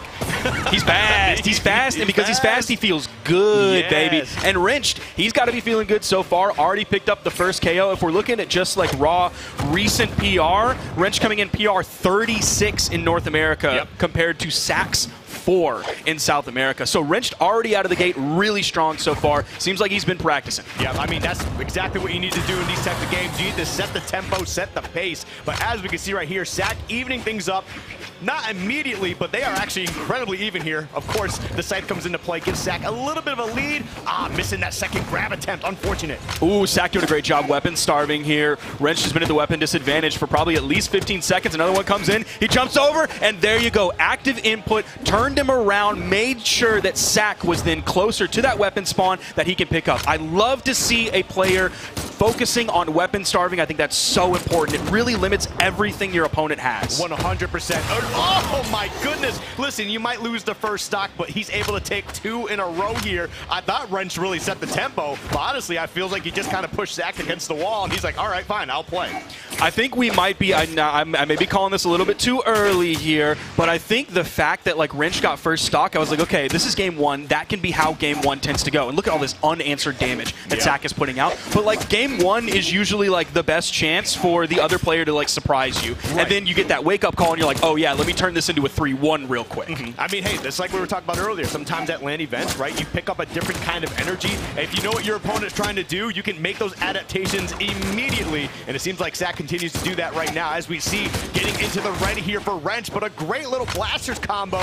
Puts him off stage. Can he find a way to close this out? Unfortunately, just not going to get that. Now, you notice that even though Wrench is very much a Qatar player at heart, he swapped off of the Qatars and back onto the blasters for that reason right there, so he would have a consistent KO combo. That is something that Qatars lack, and now it's time for the damage build phase, so he's going to go back over to the Qatars, back to that familiar weapon. Ooh. That's one of the reasons Lucian is such a strong character, is because he does have confirmed KO options on the blasters and strong signatures across the board. Yep. I mean, that's the thing that's always been important. As long as you know how to move with a character, you got a character that's quick, you always have somewhat of an advantage. It may not be a clear advantage, but being able to move in this game and many others is so crucial to really making an impact. But we see Sack here with the gauntlets in hand, goes for a big stick, not going to get the connection they wanted, but still just throwing it out there, just to put it into Wrench's head. Like, hey, I'm ready for you. You better not mess up. And Sack is at that point in the game, okay, I was about to say we hadn't seen really too much Qatar stringing coming out from Wrench, except now all of a sudden, right at the end, he's finding the connections, he found the signature, and just like that, the clutch moment, Sack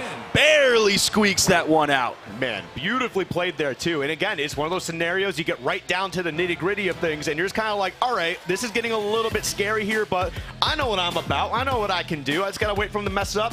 And it was just one small mistake, and that's literally all it took to cost you the game. However, this is we're on best of 5 territory, correct? Yes, sir. Yes. So, I mean, yeah, you got plenty of time to look at that game, assess the situation, figure out what's going on. As we get into game 2 here, let's get it rocking.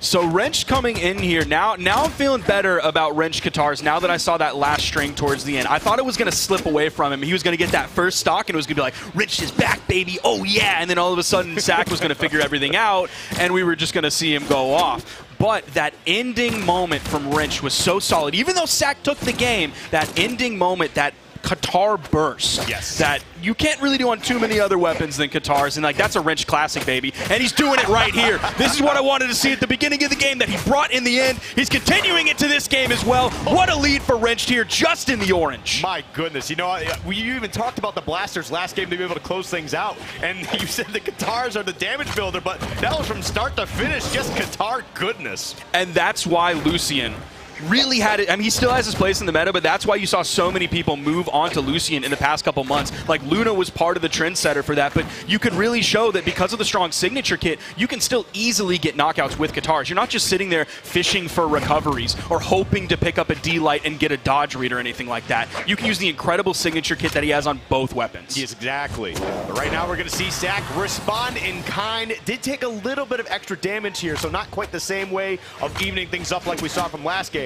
But still, now he's going to take a strong little lead, or maybe not as strong as possibly could have been, but still putting on that pressure immediately. The Scythe is just such a crazy weapon, man. I swear, just being able to move your opponent is just, it's insane. Like, that's so crazy.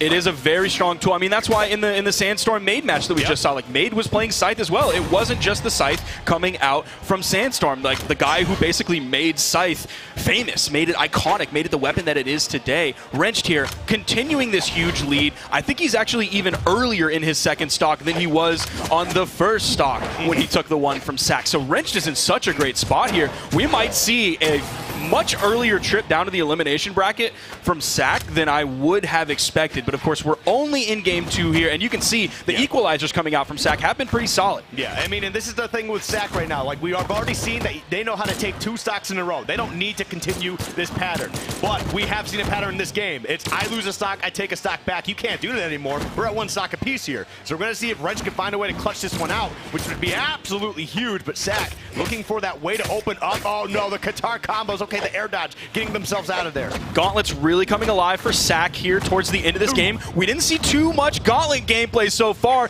Maybe he was saving it for this one so he could go up 2-0 over Wrenched here. He definitely has the damage lead. That's a nice ground pound. That's a classic Wrench ground pound on the edge. No. Oh no, the D-Light ground pound. And Sack turns it around and steals the game from him yet again, Skiff. It comes down to another situation of one small misinput. Brutal. And Sack just absolutely takes the game. That's such a bad feeling. Now happening twice in a row. How does Wrench sit here and kind of collect their thoughts, get their momentum back and say, all right, look, obviously I am trying to push the pedal to the metal a little too early here. I need to dial this back just a little bit. Let those guitars rock a little bit more, build up that damage continuously, and then put them in a position where you can sneeze on them and just take the stock away. But if I'm on the other side and I'm Sack and I'm seeing what my Gauntlets did a lot of that game, I'm thinking he picks up those Gauntlets and he lets those things rain. Sometimes you got to throw a couple haymakers and your opponent just knows who's boss. But as we get into this next game, looks like we're going to be swapping over to the Asuri here. So that means we're going to be getting rid of those blasters, right? But that sword coming into play, probably controlling a little bit more space, especially when that scythe is out. You're able to kind of trade a little bit more. So I love what we're seeing here in terms of legend picks, because like Lucian, a very old legend in the game. Asuri, also a pretty old legend in the game as well. Even at this point, Mordex is considered an old legend as well. But you still see people picking Asuri. You still see people picking Lucian. You still see people picking Mordex. So even though they aren't the newest and hottest legend like Thea, who has all the tools under the sun, they're still extremely competitive legends. And that's one of the things I really love about this game. Yep. Okay, there we go. We got that scythe weapon toss, though. And again, keeping Wrench's weapon starved. Oh, nice dunk. Goodness. And this is part of the problem when you go with a character switch on your potential final game. You have to build up the momentum so quickly, right? You have to warm yourself up. Your opponent's been playing the same character. They know what they need to do. We're seeing those Gauntlets do that work from Sack that we expected after last game. One more hit, and Wrench is going to be in orange. He's able to get back over to the weapon. He has the guitars. That's the one he's going to be looking for. D-Light, he dares, but the spot dodge came out from Sack. Neutral air sends Wrench over to the edge. He expected Sack to come in with the ground pound and was hoping to find priority with the GC Insig, but Sack just stayed over on that corner. He knows he's in such a strong lead right now. No major risk need to come out, and Sack could take this game. Oh, there we go. He just got a great combo off the edge there, but just was not able to finish. And man, dude, Sack has been hitting that non-stop and just barely missing the conversion to put him off stage. And it's really terrifying because he's like 3 for 3 in the past minute of landing that. But we get another stock closed out, and unfortunately, this might be the end for Wrench unless he's got a little bit of gas left in the tank here. You better start going, man, because this is his game over for you. Now, keep in mind, this is an elimination quarterfinals match in pools, making it a top 32. So if Wrench loses this game, he's out of the tournament. We only get to see Wrenched one time today, and that just shows how far the professional Brawlhalla scene has come. The fact that, someone like Wrenched, we don't get to see a lot of them because everyone else is so good. Yeah, I know just in the past year alone, we've seen a lot of people 65 PR, 40-something, whatever, and they're all coming out and playing incredibly well. So even though the numbers are quite different, there is not as big of a skill gap as you might think. Look at Sack go. Oh. Now this game's I feel like it's probably been about 70% Gauntlets, maybe even a little bit more. Now he's swapping over to the Scythe. We saw him use the neutral signature as a closer earlier. See how he wants to finish this one out. There's the neutral signature yet again. One of the most favorable on the Scythe kit. Yeah, here we go. We talked about these Gauntlets just a little while ago, these things be thinging, and they're about to finish this set in a swift 3-0 here, unless Wrench can really dig deep. The Qatars are not getting any of the hits that he needs to really get started. Wait, here we go. Okay. Ooh, that was a classic Wrench ground pound as well. He gets side-aired into the wall. Unfortunately, that will be the end of the road for Wrench. You're seeing that beautiful bouquet of flowers as a nice parting gift from Sack, who will be moving on into the top 32. But even seeing Sack down here this early in pools is a little bit surprising. I want to check back at the bracket to see it was actually Snowy who sent him down. First, Sack went 3-0 over Hane. Shouts to Hane.gg. Then he went up against Snowy, ended up getting 3-0'd after Snowy 3-1 made. So Snowy on a little bit of a run today. That sent Sack down, who ran into Wrench, and unfortunately for Wrench, that is the end of his singles trip here at DreamHack Dallas. But it's always good to see the old heads coming through. That's one of my favorite things about Brawlhalla, Skiff, is you look at the brackets of today, and you see all the new players. You see the Megdis, the Radishes, the Lunas, the Loreses, but then in the audience, you see the Atrophiuses. Yep. You see Wrenched in the bracket. You see Cody and Phazon making top 4 and dang old 2v2s yesterday. So the old guys are still here. Yep. The new guys are alive and kicking. I love the journey that Brawlhalla has gone through to get to this point. I mean, there's one thing that's consistent in a lot of these games, right? With the old heads, they always have that super solid neutral, great consistency across the board. It's just, will they perform in the bracket? The real question you got to ask is, did they get enough sleep last night? Are they exercising regularly? What did they have for breakfast, right? And maybe Wrench did do all those things really well, but unfortunately, yes, the young blood coming through here. And honestly, this is one of those things, man. These younger players, they just keep reacting faster, executing a lot cleaner, and it's part of life, man. You can see it in the numbers right there, 362 on the gauntlet damage coming out. And speaking of good numbers, this segue's not working. Merchandise table, ladies and gentlemen, we do have Brawlhalla merch that you can purchase here, but also online as well. Keep in mind, if you purchase the merch here, it will be shipped to you, and that is free shipping. Ladies and gentlemen, all my EU kids out there, you better get on over there so that you can take advantage of that free shipping. You can see all of the clothing items in front of you. Of course, those blue pants, those are shorts, but they also have the black joggers as well. They have merch with the new logo. They have merch with the old logo as well. They even have pins that you can pick up as well. I think they give you a pin if you buy a thing. I could be lying, but I don't think I am. I'm right. Like, cool. Okay. Whoa. We nailed it first try. But also, they have the jersey that you can put your name on the back of. The jersey looks so nice too. And they have the Brawlhalla Dallas shirt that says Brawlhalla. It says Dallas. It has the 2 stars for the Texas theme, and of course, it has a beautiful picture of the Dallas skyline in the background. So you can actually grab a piece of clothing for this specific event, just like we have the Winter Championship merch. Just like we have the Spring Championship merch. There it is, the beautiful shot of the Dallas skyline. Oh wait, no, that's the Brawlhalla shirt. Man, it's so lifelike. I thought I was staring at a beautiful view of Dallas, Texas. I thought it was just a nice sunset, just putting that little contrast there. Yeah. All the buildings with the black outline. Unfortunately, reality, it comes back to us, and it's just not as real as we thought, you know?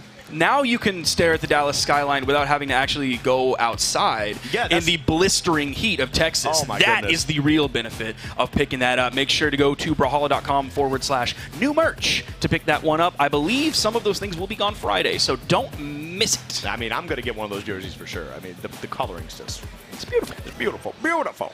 Also, shout-outs to Toast, man, putting in the work on the camera over there. My goodness, look at him flip-flopping around all over the place. Hey, Toast. Look at that. That's $1 million smile if I've ever seen one. Now, we are going to be moving on to our next set here. We have Hughes versus Cody Travis. Now, Cody Travis is just coming. There's Toast. Turn it wrong way. Come on, dude. How many years have you done this? Give us a wave, Toast. Oh, man. Wave to the crowd. That's right. There he is. Everything you love to see on the screen, sometimes it goes through that man. Yep. Hiding from the camera. That's why he does his job. He doesn't want to be in front of the camera anymore. He's camera shy. One day we'll get him up here to do commentary like the old days. Yeah, he's so beautiful. Look at him. But either way, yes, we're going to be getting into Hughes versus Cody Travis. Now, Hughes has been making some big plays, right? Absolutely unstoppable. And it's a different story when you see him actually play at his full. Wait, okay, I was going to say, is Cody Travis gone? But there he is. But Cody Travis, man, this guy has been playing Barraza for so long. Just blasters straight up. One day he'll play like a modern legend. I want him to do it so bad. Cody is like one of the few people that like gets one of those passes. Like, Pugsy gets the pass to play 3 defense legends in 2v2. Yeah. No one else should ever do that, but Pugsy gets that pass. Cody gets the really old legend pass, who still chooses Axe in 1v1s, which is something not a lot of players are doing. Cody is a very special breed of player. Now, he is coming off of a victory, a 3-1 victory against Zyder that I got to watch over on these setups earlier today. So he's got to be feeling pretty good off of that. And Hughes is coming off of a 3-0 victory against DeOne Hunter. So this will be a top 32 qualifier match on the winner's side, Skiff. You know how crazy it is that we're seeing a top 32 qualifier match with this caliber of talent? Yep. Wild. It's so crazy. And that's one of the things I really love about the Brawlhalla lands. You know, there might not be a lot of them, but when they do happen, they are so important. You get like almost a whole community out here playing their hearts out. But we're going to get right into this game. Let's see how this all plays out here. We got Hughes taking on Cody Travis. Let's see how it all breaks down. Now, part of the reason that these two players, who are like titans in their own right, are going up against one another this early in the bracket is because Hughes, of course, is seeded very highly, as he's a regular top placer in South America. But Cody is, you know, seeded relatively low, especially for a player of this caliber, because, you know, he hasn't been performing that much lately. I don't know if he has like a renewed focus on the game or whether he's just like weird this weekend. The behavior from Cody Travis is always shocking to me, and I think based on what Faison was saying about him not even like knowing they were in top 4 when they were in top 4, Cody could win the entire tournament this weekend. That is just like, that is somehow weird champion behavior. I mean, it's godlike mental. That's what it is. It doesn't matter where you're at in bracket. If you don't look at bracket and you just keep playing the way you want to play, like you're just not going to get as tilted as other people. People get really nervous when they find out where they're at in bracket sometimes. But right now, Cody, he does not. There is no way he gets the turnaround, and Cody does it. I saw him do that to Zyder a few times as well and just yoink these stocks away that have no business going in his favor. But that is the steel trap that is Cody Travis's mind. 17th place at the Spring Championship. And here he got first stock against Hughes, and he already sent Zyder back into the elimination bracket. And it's crazy to think about, too, because, I mean, we've seen it a couple times already in just the 2 sets. We've seen that people are going for these edge guards a little too aggressively, and we're getting huge reversals out of that. We do see Hughes find a way to even things up here, rocket lance in hand, but Cody now with the blasters. Let's see what we can get popping here. So I'm wondering if Hughes is going to be focusing on edge guards after he just kind of got clapped on that last one. One thing that Vector does have now is the new down signature. You can just stay away from the edge and throw that out, and it doesn't actually move you forward like it used to. So you can just stay away from the edge guards. You don't even have to focus on it. And if I'm Hughes, you know, maybe I try a couple more times, but if they don't go your way, I think you completely just stay away. Play safe on the stage. Don't even risk going against Cody off stage. Exactly. I mean, there's nothing wrong with having a strong stage presence. If your opponent's off stage, but you know how to keep them from coming back, it doesn't matter if they touch the wall. Oh, the bottom side of that. Disarmed Hughes as well. That's the animation that you saw coming out. Cody's going to have his choice of weapon, swapping back over to the blasters, throwing away that axe that's going to deny the weapon spawn from Hughes. He actually kind of backed up. I think he expected Cody to immediately push onto him, but he didn't. Still picks up the weapon anyway. He's looking for the KO. He's starting with those side lights rather than the down light into the recovery that would be the true KO combo. Nice. He gravity cancels the down sig and catches Cody jumping. And that's crazy because Cody was doing such an amazing job from that mid-range too with the blasters. Just constantly step back a little bit, gets a couple hits, and just allows him, Hughes to just chase him down a little bit, just kiting him across the stage. And it just took one opening for Hughes to take that stock, even things up here. However, the damage is a lot different right now. We got 2 different colors of mac and cheese popping off here, but one of them has got to take a little more damage. Yeah, we got cheddar and we got Kraft singles, and now what's a red cheese? It's the outside of those little baby bells, the wax coating on the outside of the baby bells. That are like the Munster cheese has a weird the kind of amberish color on the outside. I'm hungry. Yeah. But here we go. We're going to get more cheese. Well, depending on who you ask, I mean, there is a Lance on the stage. I know Twitch chat's probably saying, we got enough cheese, man. We don't need any more cheese. But there's some not cheese right here. Oh, wait. Okay, I was about to say he was unarmed. I mean, it's kind of hard to cheese an opponent when you don't got a weapon in hand. But, man, that was a... Oh, he tried it again. He tried it again, and Cody was not caught slipping that time. There's the sidelight. Of course, the recovery is not going to be a true KO option. That's why you saw that GCD sig come out, and Cody squeaks it out, taking game 1 with an axe side air. That's crazy, man. This is definitely looking a little bit rough here. I mean, it got down to the wire, but sometimes that first game is really what sets the tone on the mental. Dude's having some popcorn. Dude, that's a lot of popcorn. I've been smelling that popcorn all weekend. I think that's a refill on the popcorn that they got yesterday. Yep. Oh, yeah. Look, you got other people admiring his popcorn behavior, too. That's probably the biggest ad for popcorn. We're gonna see that line grow all of a sudden as people are like, yo, you know, that popcorn sounded good. I mean, you smell the popcorn throughout the whole venue. Like, it's That's always true. on your mind. That's true. It's always on your mind. But as we get into game 2 here, back to Apocalypse. This is the only... No. We did see Small Brawlhaven earlier, right? Yes, sir, we did. Right at the end of the wrenched and sack game. Now, if we're looking at the damage numbers of last game, Hughes put out 629 damage. Cody only put out 406, but was still able to take the game. And that is because of that edge guard early on. He didn't have to put out a lot of damage. Yep. He was able to get that in orange. So great KO efficiency from Cody. Yes, absolutely. And that's always huge. I mean, if you're able to do less damage but make them count when you get your hits, that's always a big sign here. But we're going to get that axe in hand. Tried to go for a bit of a reversal, but going to get caught up by Hughes in the process with that bow in hand. There's the D-Sig. He doesn't GC it this time, just does it straight on the ground. That way he doesn't burn the dodge or anything. Let's see, Hughes is in a really good spot here, just barely in the orange. He has weapon advantage. D-Light into N-Light, into the neutral air, still holding on to weapon advantage. Sticks with the Lance, of course, for the damage build. He's doing a great job. Yeah, he was doing a great job. Obviously, you can't always stay on top of your opponent to keep him weapon starved, but Cody is also, you know, he sees a weapon, he's going to get one eventually. And of course, it ends up being the blasters here. Again, big damage, sending him way off stage. What's the play from Hughes? Oh, he had him traced down, too. Just had to retreat back to stage to ensure that, you know, he keeps his resources alive. Oh, man, that's the second D-Light ground pound we've seen drop. The first one was wrenched. Now it was Cody. Now, one thing that is a little bit interesting that Hughes did in the moment was he picked up a new weapon, and it was, of course, Lance. And he threw that away. Cody wasn't really anywhere near it, so I'm not sure why he threw it away, because he picked up his old Lance that had more damage on it, so he risked getting disarmed. It didn't really bite him in the butt or anything because he was so damaged on that stock that he ended up getting knocked out regardless. Yep. Here we go. Okay. Wow, the second one not going to do that, and he is deep in the red there, too. As red as the axis, he's swinging. Can Hughes find a way to close this out? You let him back on stage again. Still not dropping the stock. What will it take to show that this man is indeed mortal? Any like somewhat normal KO move like a Lance N-Light is going to be doing it there. Cody holding onto that stock for a really long time. He still is behind, though, but the defense of Barraza has definitely been keeping him alive a lot longer than many other legends if he chose them. Yep. And sometimes, you know, the best offense is a good defense, that's for sure. As long as you're able to return back to stage, you're able to tack on some more damage. But Cody, man, you got to find this damage quick because Hughes is just keeping you out. Weapon toss does make contact. Out comes the neutral signature, and that is enough to do it. I didn't think that would have the juice on it. That was actually kind of insane, too. I mean, you just continued to bully him, not only pushing him off the stage, right?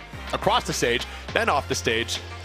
He just kept it going. Honestly, beautiful stuff from Hughes from start to finish here. Definitely looked like a much more dominant game instead of, you know, last time where Cody kind of got the upper hand once or twice. So we'll definitely see if Hughes is able to keep this momentum going. As you can see right there, 604 damage, once again, sitting that 600 mark. So, again, that defense is definitely coming into play. And you see that with Hughes' defense stance as well. Both of these players are highly valuing defense. It is a very strong stat that, like, if you can have a lot of it, I mean, one of the reasons that Wes was playing Roland was because of defense. So a lot of players really highly value that. Hughes here as well, of course, Cody Travis as well. Hughes starting off with the Lance here. That's really been his weapon of choice. All right, let's see here. Big axe combo, there we go, putting him off stage. And now Hughes going to be able to answer back. Trying to get something started for himself, but Cody finds a way to the platform. Just continues to bully back and forth here, but Hughes now in a very dominant position. Okay, there we go. Nice. The juggle game working well. Cody is going to be disarmed here, so Hughes does have the weapon advantage. Weapon spawn comes in, it's favoring Hughes, and he grabs it. Instant bow, neutral air, tries to follow up with the recovery. Barely misses, but does get the weapon toss. Tries to go for that one again. Cody That's going to do it, and that means Cody is going to spawn back in. His next weapon will be the axe, and since we're kind of in between the damage build phase and the knockout phase, so I don't think it's the worst thing in the world that he's coming in with an axe here. Maybe if Yuz was like in the white or the yellow, he might hope for the blasters, but still, a few stray axe hits, and it's going to be time to find that axe there. 100%. And I also just want to point out that that is probably the funniest animation in this entire game, is with the bow, is you literally turn your opponent into the arrow. Yep. It makes me laugh every time I see it. It just looks so silly. Cody, yet again, at the weapon disadvantage, does pick up the blasters pretty quickly. Gravity cancels. The D-Light doesn't quite have the range, but doesn't get punished. Yep. Neutral air, a little bit of juggling coming out. He's still looking for him. Yuz is playing the range game here, and he's doing such a good job because he's outside of Cody's effective range until he's ready to attack, and then he's inside of it. There we go. And he finally lands a hit, and still not going to be able to take that stock. It's huge. Oh, wow. He just is not able to convert once again, giving Yuz like pretty much a third chance at life here. Oh, this is so crazy. That's a lot of extra credit on the damage already here. And look at Yuz's movement, just staying elusive. Now, over in that edge guard that happened on the right side, Cody threw out that ooh exclamation points coming out. Yuz got to be careful. That had to have been a misinput from Cody. There's no way he didn't try to do that to the left side. But the D-Light that came out from, the recovery takes off the top. The D-Light that came out from Cody on the right side, Yuz's timing to get around that was impeccable, but he forgot that, like, it's blasters, baby. That D-Light comes out and it whiffs. Get ready for an in-light to come out, and that's what Cody was hoping for, that Yuz would come around to punish. Cody picks up the in-light. Exclamation points for Cody this time. He's able to get around and flip the positions up. Neutral Sig comes out, gets punished with a Lance side air. That's the KO. Yuz in a great spot here. Yeah, I mean, we did see them drop that first game. Obviously, Cody had a great stock to start things off, and taking that game too, I mean, that's definitely huge. But Yuz reminding all of us why they are #2 in South America here, really taking it to Cody. And I mean, game 2 was great. Now game 3 looking even better. And again, this axe is kind of what you brought before. Maybe the blasters is what you really want here, but you got to make this work now. Axe recovery. Oh, he even gets the kind of weak hit of the exhausted axe recovery because it had so many active frames. Yep. Oh, that was a huge read right there, being able to close out that stock. All right, good reversal, keeping him off stage. Now the blaster's in hand. This is what Cody wanted earlier. I thought the D-Light was going to come out there and take away Yuz's second stock. He didn't feel safe enough to throw it out. I don't blame him, especially with how ready he is at this point. It's not going to take too much more. There's the D-Sig that does take Yuz off the top, and he's going to be spawning in fresh. Cody swaps back over to the axe. A little bit of an interesting choice here. Maybe he just wants that chunking mental damage. Yeah.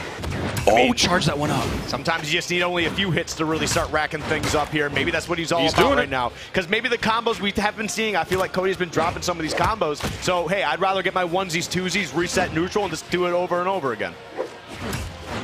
Sidelight Nair, that's your onesies, twosies. If you're looking at an axe player, that's what they're looking for. The Sidelight Nair, GC in-light from Yuz is going to take out Cody Travis. Cody was really far behind, but still, Yuz was about halfway through his final stock. So there was a lead, but it wasn't nearly as big as the lead that Yuz had earlier on in the set. Yep. All right, well, let's see what happens in game 4 here. Again, Cody taking that game 1, looking pretty strong too. And honestly, I think a lot of it had to do with Yuz being a bit too aggressive at first, and Cody with some strong punches. And I think Yuz has kind of taken note of that. Goes, all right, listen, I'm going to get my strong hits, right? But I obviously cannot push this further than what's really comfortable. As soon as I start getting unsafe, obviously Cody's going to take advantage of it.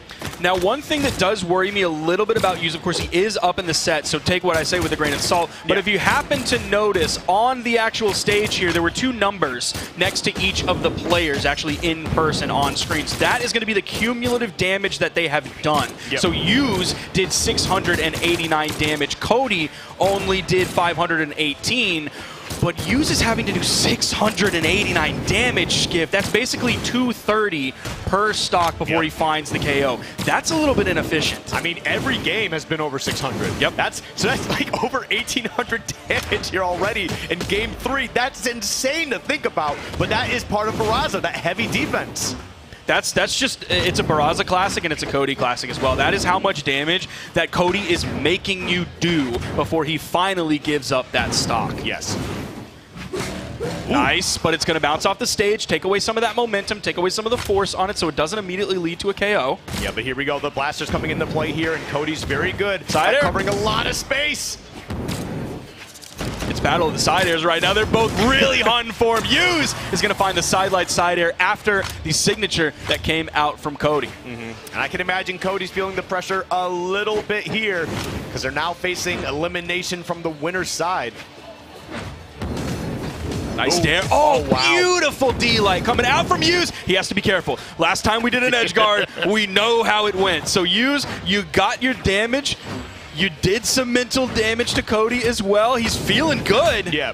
But I do like the fact that, like, after a couple games, you're like, all right, cool, I'm going to let this rip again and see if it works. And while they did do it, there wasn't a big punish that time, so maybe you're a little bit more comfortable. Maybe Cody's feeling more nervous because of what the game count is.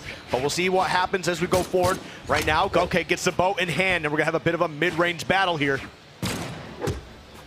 Nice little falling side air coming out from Yuz. There's the dare from Cody. Hoping to catch Yuz above him with the neutral air.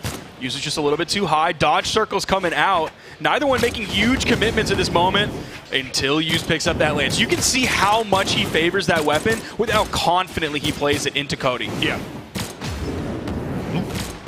Oh, man, these guys are trading big hits back and forth here. Cody trying to find a way to take some sort of... No.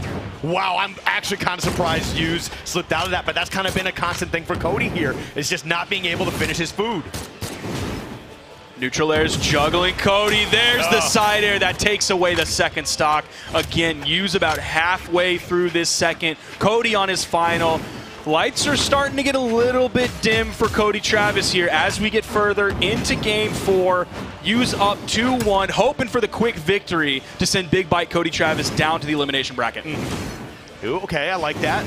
Great option to be able to get back on the stage here. Gonna get sent off quite a bit of a ways. Can you get back with your footing? Whoa! Oh, dude, the just near whiffs from both of these players. Cody is hunting for that axe side air so he can find the KO to get that stock from Yuz. He hits the axe neutral light, but it's not enough. It was all the way from the wrong side of the stage. And then Yuz hits the side light into the down air. The string potential from Yuz's lance. Oh, that's huge, sending him way off stage here. He has so much control, not a lot of resources. What are you doing? What just, okay. You know, I guess we'll take that, but that was certainly a strange interaction. I don't really know what happened there. And oh, Sack just came up to get his badge. I thought he was going to congratulate his friend, but no, he's like, oh, actually my badge is up there. That is Yuz and Cody Travis shaking hands. Cody shaking his head. He's going to be going down into the elimination bracket. And honestly, this is one of my favorite things just about competitive games in general. It's just two players who recognize how good they are, how good their opponent is, and there's nothing but good vibes, good sportsmanship between the two of them. I really appreciate that type of stuff. But let's take a look at some of these replays with how well Yuz was able to control so much space here, really keeping Cody Travis on his tippy toes on every single part of the stage, or off stage as well.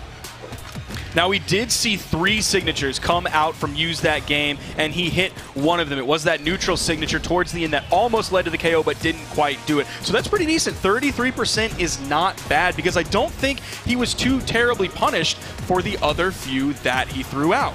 Yeah.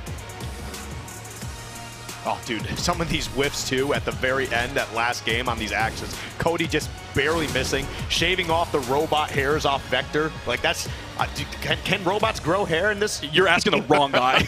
You are asking the wrong guy, brother. Yeah, there's a lot of wrong questions I'm asking. Not just robots growing hair, but just you growing hair.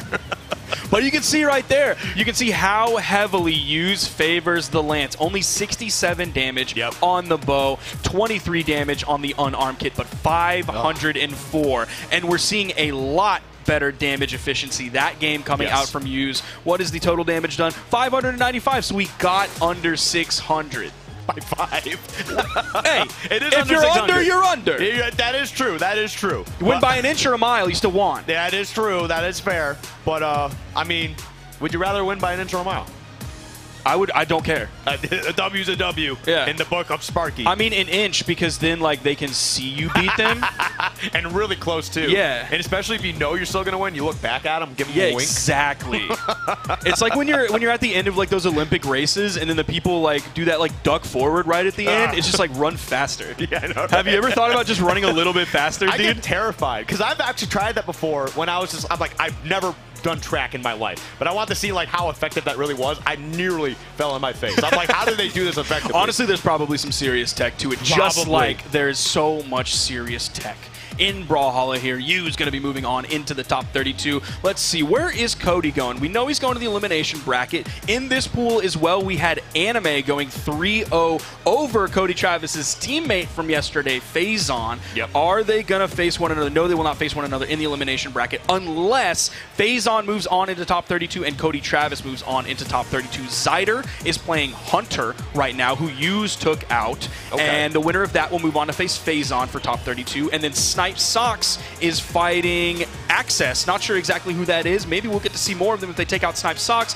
because they'll be going up against Cody Travis for the elimination side, top 32 of that pool. But before we move on into our Lores versus Perplexity match after the break, we're going to be taking a quick break. We will see you in just a few moments.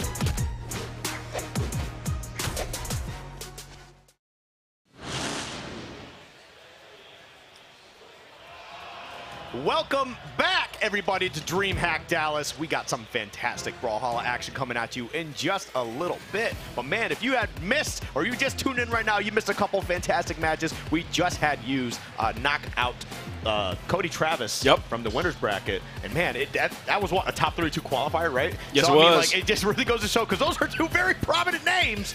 And the fact that one of them had to go down into the elimination side this early definitely goes to show how stacked this bracket is. But man, that's what you get from a Brawlhalla land. Nothing but the best. And we have another top 32 qualifier match right here in front of our very eyes. It is, of course, what you're seeing on your screen. Lores versus Perplexity. Now, Lores, his trip through the bracket so far, he 3-0'd Slow Motion. Shouts out to our boy over there at Bearded Brawl, Slow Motion. Then he 3-0'd Capsar, who is, of course, Ethan from back in the day, for those that don't know. And now he finds himself up against Perplexity. Perplexity coming off of a 3-1 victory against Silly Gobi. After that, he went up against Dog and won Game 5 there as well. But stepping up against Lores in 1v1s is going to be definitely a different caliber of player. We really know Dog alongside Cutie from how well they placed in top 6 at DreamHack San Diego. Yep. Not as much of a 1v1 player, at least here recently, but Perplexity ended up taking it out in Game 5. Laura's going to be a really tough match for him. Now, of course, Lores coming in with a shorter haircut. Lores used to have longer hair, so now he is sleek. Yep. He's a lean, mean Brawlhalla machine. Absolutely. And that's something I find is always interesting, though. I feel like it's harder to be a good doubles player than it is to be a good singles player because there's just so much more you have to pay attention to. So, I mean, I feel like if you're great at doubles, I mean, you definitely got to be at least solid in singles here. And we'll see if that definitely plays out here. But, yes, we're going to get right into this. Lores versus Perplexity as we get into small Brawlhaven here.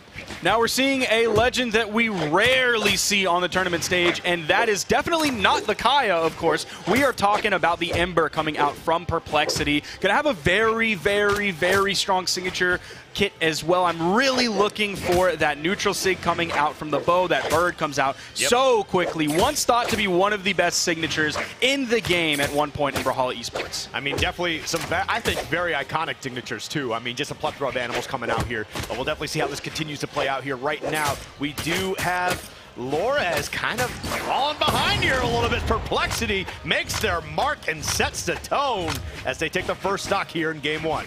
Yeah, he's opening up Game 1 really strong here. And now that you brought up those animals, we're kind of getting animals v animals because Kaya has her own set of animals in her signatures. But they're like made of snow. I don't know if they're like spirit animals like or elementals at that point. So it's like IRL animals versus like spirit-ish animals, and so far the IRL animals are coming out on top until Lores gets the evener there. He does have about 50 damage on this stock. Now we are here on small Brawlhaven, so we could see those stocks flying pretty quickly, which is something a Kaya player does not want. One of the reasons you pick Kaya, there are many of course, but one of them is she has solid defense, very solid defense. Yeah. It's crazy because I feel like we just haven't seen a lot of the animals either, so. But either yeah, way, he's been kind of staying away from the signature kit. Now, of course, it did get some nerfs right after the World Championship. Even Impala acknowledged him, but still said the signature kit is still very strong. Yes. We may see that once Lores gets a little bit more comfortable. He is very far behind here. Doesn't want to risk whiffing a signature and then all of a sudden getting punished with a signature from Perplexity and losing the second stock. Man, I really got hand to Perplexity. They're doing an amazing job controlling the pace here. And that bow is putting in a lot of work, but neutral air. Yeah, we see Lores coming in and starting to put down some solid damage, but obviously not enough. That neutral air grabbing off the top. You saw how high Perplexity picked it up. He chased into the air. There's a side signature. Going to be a whiff, but because it had so much movement on it, it ended up going so far past Perplexity that he couldn't find the possible. Oh, he even backed away from that one. I thought the lingering frames were going to get him there, but not quite. Oh man, Perplexity's movement has just been so good too. Really taking their time, right? Not investing in anything that's moderately unsafe. Oh, but that was big though. Great pickup from Lores, finding a way to even things up here. Just a little bit in the yellow, looking like some white American cheese. Oh, I got some white American cheese in my fridge at home. Ooh. Ooh, you gonna make a sandwich? Some mayonnaise, a little bit of mustard, a little bit of buffalo chicken on there. Okay, I was gonna say, are you just gonna put sauce and cheese? Like, where's the meat? And then some little banana peppers on top. Ooh, getting me all excited. Oh man, but either way, we're gonna get back to this game here because these two are absolutely cooking each other as well. Final stock situation, very even across the board. Just the neutral light coming out. The recovery did not make contact with Lores. Man, really, yeah. You said big ups to Perplexity for his performance so far. Absolutely. We're kind of waiting for Lores to kind of pop off because he isn't just a 2v2 player. He also is a very strong 1v1 player as well. That's really where he kind of first broke out onto the scene on our eyes. The dodge up gives him enough vertical that he can hold to the left and get over in time, going with that kind of higher movement speed that translates into the higher in-air movement speed as well, coming out from the Ember so he can drift. But Lores is going to sneak that one out despite being at a deficit most of that game. I mean, I think we've had 3 South American players on stream so far, and all of them have just pretty much been dominant. Yeah, so just kind of continuing the trend here. Laura is saying, listen, I'm not going to be the one that ends up looking foolish on stream, but we cannot take Perplexity out of this quite yet. It was just 1 game loss, and it was very even across the board. However, there were a couple of, I would say, suspect scenarios where he's kind of like, yeah, I feel like you could have clutched that one out. But maybe, you know, nerves are coming into play here. Maybe the hat is just keeping too much of that heat on you, and you're thinking about the heat on your head. It might be, but man, I do love that Perplexity hat. That's how you can spot him from a mile away, is looking for that hat that I'm guessing, I don't know, is it a strawberry? Is it an apple? I'm not sure what type of fruit it is, but you can spot it from a mile away when you're looking out on the convention floor. It almost looks like a tomato. It could be a tomato. That's very interesting to put a tomato, I feel. But either way. Oh, he desigs, and it ends up dropping because he picked it up like right on the corner, and Perplexity ended up falling out of it. Okay, there's the double side light, and he goes straight into the Sair. I think he didn't want to pick up the D-light because it might have been a weird initiation, kind of like on the left side that we just saw, over right on that corner, so he just went straight for the side air. Oh, wow! Whoa! Big Lores! Ah, jump scare! Lores jump scare! Ah! It's just it was a Lores moment for sure. You're like, look, I'm going to clutch this one out, put my face, superimpose it into the background. He became the demon on Demon Island. And he's keeping it going. The juggle game coming through. That 45-degree angle with the neutral light. That is, of course, a very popular initiation angle for Qatar players if we're thinking about that down air that Perplexity just used. Oh, big pickup. Okay, not going to get the weapon toss up. Ooh, use the gravity cancel. Not going to get that. Oh, you know what? I'll take that. You take a stock. You're already deep in the red as it is. Throw it away. You can have that. Here's a little bit of charity for you. Perplexity even smiled after that one. He knows that he got kind of owned there, even though the stock ended up falling for Lores. Absolutely worth. Full stock lead here. We could see Lores going up 2-0, and the pressure would really be on Perplexity at that point. Yep, but we do see these guitars coming out for Perplexity again. This is what really got him started in game 1, set him off to a great start. However, just looking, wow, barely whiffing on some of these attacks here. That's so crazy. I mean, maybe it's just Lores really, again, finding that momentum for his own and realizing exactly how Perplexity wants to play. Yeah, the punish game coming out for Perplexity is just not quite tight enough. We're seeing Lores like whiff a lot of moves, but when you're that far ahead, especially when your opponent is like very much in the red at this point, like they're gonna be scared to initiate because they know that if they whiff, you find a signature, you find a KO option like a D-light side or even just a raw side air, all of a sudden everything's done. So Lores has so much power in his corner here that every time Perplexity wants to commit, that could be the final commitment he gets that game. Yeah, man, this is definitely crazy too, man. Lores just turning it up to another level. Already played great in game 1, right? And then in game 2 just plays better. You know how terrifying that is? Like when you win, or your opponent wins, and then like they still make adaptations to play better next game. That sucks, dude. It's terrifying. It just hurts the mental a little bit. I mean, that's like the mark of the best players in the world, and that's why you see like Perplexity, of course, all the credit in the world for even making it this far, but you see a different caliber of player coming out from Lores, someone who can make it into 4th place in tournaments in their region, even on the global stage. Is that adaptation. That's why we do best of 5, Skip. 3, 2, That's a big difference in damage as well. It's 256 to 632. That's absolutely insane, and definitely goes to show exactly how Lores is playing this, right? Staying on top of his opponent, but also staying elusive themselves and just dominant the whole way. Now, one thing that may be a little bit difficult for Perplexity to do this game, given that he's on Queen Nai, is still be elusive because he does not have the movement speed that he does when he plays Ember. That's sort of the biggest drawback of Queen Nai, is she is sluggish. Now, with dash, that helps out a little bit. If we were in 2v2s, it helps out a little bit more. But in 1v1s, it's going to be tough. But she makes up for it with very, very high strength. Yeah, very high strength. I've seen some stocks disappear when they shouldn't have, right? But right there, Perplexity going for the weapon toss. Getting a little too aggressive off stage. And that might cost you. Oh, gets the wall touch just barely. Being able to survive just a little bit longer here. But now has those Katars in hand. Tries to go for the sig. Not to be able to get the connection that they were looking for. And that's a very scary signature to go for because, yes, it has a ton of strength and force on it. Perplexity, able to make it under, kind of switched up there onto Lores. He lost kind of track of what his in-air movement economy was, ended up falling, so we're even on stocks. But if you throw out that neutral signature on the Katars, you're really just kind of hanging up there, asking to be punished if you didn't find a connection. Yep. So committing to the Katar neutral signature is a big risk. Both these players working these spears. Yep, the connection right there, going to be able to clean that up very easily. Where are you going? I thought they just weren't not going to get the weapon for a little bit.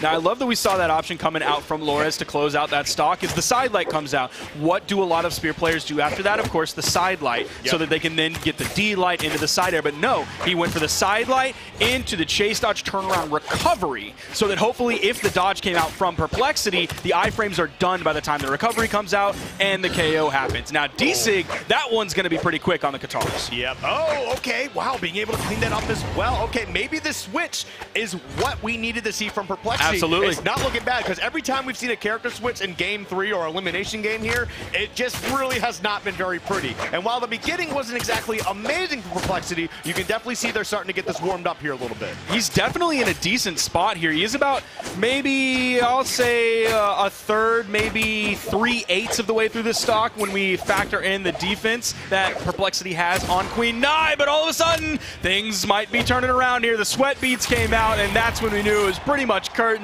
Lores is going to clean that one up, but respect to Perplexity for almost making the Queen Nai work. Yep, I mean, it's definitely, again, it's tough to just swap characters in the heat of battle like that. But again, probably the best showing we've had so far. But so far as well, the character switches have been 0 for 3 so far. So maybe it's better to stick with what you're already working with. Maybe it's better to switch. We just have not seen that proven quite yet. But either way, fantastic work from Lores. And honestly, Perplexity's not done yet. And that's one of the things that I really love about Brawlhalla, given that the light attack kit for weapon to weapon stays the same across characters. So you have players like Boomy who have a large character pool, players like Stingray who have a large character pool as well. And then you have players who are very much legend loyalists, like Cody Travis that we already saw on the Barraza. So we have the spread of people who can easily make that character swap, and then we have the people who are purists. I'm going to play this one character, and I'm not going to touch any other legend in the game. I have so much respect for Purists. I mean, honestly, I have so much respect for both of them, right? Because that's a lot of work you got to put in to be very good with a lot of characters. But Purists is just like, oh, this is a bad matchup. Don't care. Playing my favorite character. I may lose, but I'm going to have fun doing it. Get ready to learn that matchup, buddy. But sometimes character purists, like it just turns into a thing where it's just like, you know, a matchup doesn't mean anything to me. Yeah. Like, they are going to play exactly how they're always going to play, and it's trouble for some people. But either way, fantastic games from both these players. I know it's a 3-0, but it was close, though. That side air was huge for Lores at the end, not just because it sent Perplexity all the way over to the right side of the stage, but it also disarmed Perplexity so that on his recovery back, he had to blow everything. You saw the sweat beads coming out, but he didn't have a weapon toss to throw over at Lores up against the wall to act like essentially a wall between him and Lores so he could actually recover back. So unfortunately for Perplexity, he is going to be going down into the elimination bracket. I'm wondering if he's going to be going in with that Queen Nai or if he's just going to be starting off with the Ember in future sets and then swapping if he needs to. He is going to be waiting for the winner of Sandwick versus Team Umizumi, aka Future Bubble. Ooh. So we could see Sandwick in top 32 if he wins this set and then wins against Perplexity. That would be huge too. Sandwick is such a nice guy. I love him. I love Sandwick. Shout out to Sandwick. Any Sandwick lovers? I don't know why you're looking over there. I'm just looking around me. It's just nervousness, anxiety. Thought he might just happen to pop up somewhere, but unfortunately he did not. He's in a set, right? Probably should have thought about it. Yeah, so he's probably over there. Yeah, but he's probably gaming right now. don't want to interrupt him while he's gaming. I do hope that if Perplexity, when they play their next set, because I feel like if they played Queen Nai from the beginning there, we probably wouldn't have seen a 3-0. Because from just that one game and starting to get that warmed up, it started getting a little close, a little bit scary. But But either way, taking a look at some of these highlights, we do got Godly. I was playing Godly today, man. It's just how it works. Godly versus Jetbean. You see that big dunk over the edge. The Mordexes are in force today. Yep. Sandstorm playing Mordex. I feel so bad because I forgot the Mordex that we saw earlier. Who was the Mordex that we saw earlier? It was a yellow Mordex. I can't remember who it was. I'm so bad. It was... was it Sack? It was Sack. It was Sack, yeah. Because we've literally had 2, 3, and 4 on the South American PR. Yep. Right in order. Well, it went like 4, 2, 3. But either way, if we don't get number 1 here, I'm going to lose my mind. Now, Godly did say earlier, he tweeted out that the heat, man, it's getting to him. He feels like he has to take a nap after every set, and I believe he has a neck fan around his neck, hopefully shooting some jets of cool air up at him. Yep, he does.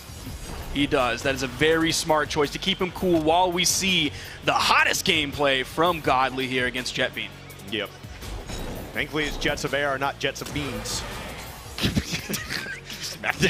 That is dang true. You said it, brother. Can you imagine a fan that just shoots beans out? I mean, if they're cold, it's not the worst thing. Beans probably have a higher specific heat than the air does. So it's going to take a lot more energy to warm up those beans than it just would be to warm up normal air around you. I think, hold on, no one... Can we get the patent office? Does anyone have any connections over at the patent office? Because I think we just stumbled upon something. Did we? I think we did. I think we did. Oh, we're gonna get the Boomy highlights now. It's gonna be Godly versus Boomy on the stream in front of us. You're seeing Boomy versus Fozy that happened earlier today. Boomy, one of the very few Theas out there, bringing this legend in. Of course, this is one of the. Is this the first time? I can't remember if this is the first time that she's been allowed. I think it is. The first time she's been allowed? I believe so. Because Spring Royale goes still off of Spring Championship rules, and she was not allowed for Spring Championship, if I'm correct. Yeah. So yeah, this is Boomy, one of the few people. He's done that in the past. He's been one of the few players to like jump on the new legend when it's not like the new hotness. Yeah. And play it very well. I mean, he did it with Yumiko in the past. He's done it with, like, Diana. He's done it with a handful of different legends, and he made it work against Fozy. Dude, this character is just actually insane, though. Yeah, she's crazy. How fast these signatures are just, it's terrifying. Like, it's so terrifying. And honestly, I'm glad that we've been seeing, obviously, they're going to continue to make some more Battle Boots champions here because, like, they're so much fun to watch, dude. Battle Boots are so sick. And that's where we're seeing the more modern, quote-unquote, modern legends now being picked by Boomy. So we see the old legends. We saw a Lucian being picked. We're seeing, I mean, like we said, even Mordex is still kind of old at this point. We saw the Mordex being picked. We're going to get Mordex in this set, but we're also getting the new hotness coming out from Thea. Yep. As we see Godly and Boomy getting ready. Wait, is Boomy sitting down? He's hiding. Oh, he's hiding. Yeah, he's hiding. He's there. He's there. There he is. I'm like, did he leave? He was just there. Just hiding behind the monitor a little bit. But both these players probably just getting a nice little button check in here. And man, look at this, though. Now, look at. I want you to look at these earnings, not just because they're really big numbers, but because they've been kind of built over time in a different way. Boomy has built his earnings, yes, in North America, but also on the global stage as well. In fact, I would imagine a large percentage of the earnings does come from actual international LAN competition. Meanwhile, Godly, most of his earnings in the game have been built in his region, given that we didn't have like proper lands until BCX last year and then the actual lands we have this year. Yep. I mean, either way, that's a lot of money. And there's also more money on the line here as well. $35,000 in prize pools. Yes, sir. Definitely huge. It's going to be huge for both these players, too. They want to continue to add to their earnings here. But, man, Boomy just zipping all over the place. Now you can see it on the bottom middle of your screen. We are actually in top 32 at this point. These players want to move on. The next set that they would be playing if they won would be the top 8 qualifier. So they're on the precipice of the qualifier for top 8. Boomy's already starting off this one with the first KO on to Godly. And Godly's probably thinking around about those beans right now. That's probably what's going on here. I hope not. I hope he's not thinking about the beans, man. About the beans. Not the beans. Not the beans, man. He needs to be thinking about these dang boots that are putting the boots to him. Yeah, man. I mean, that's just Boomy just flying all over the place. Such a high execution character, blinding speed as well, and the combo game on point. Boomy is killing it.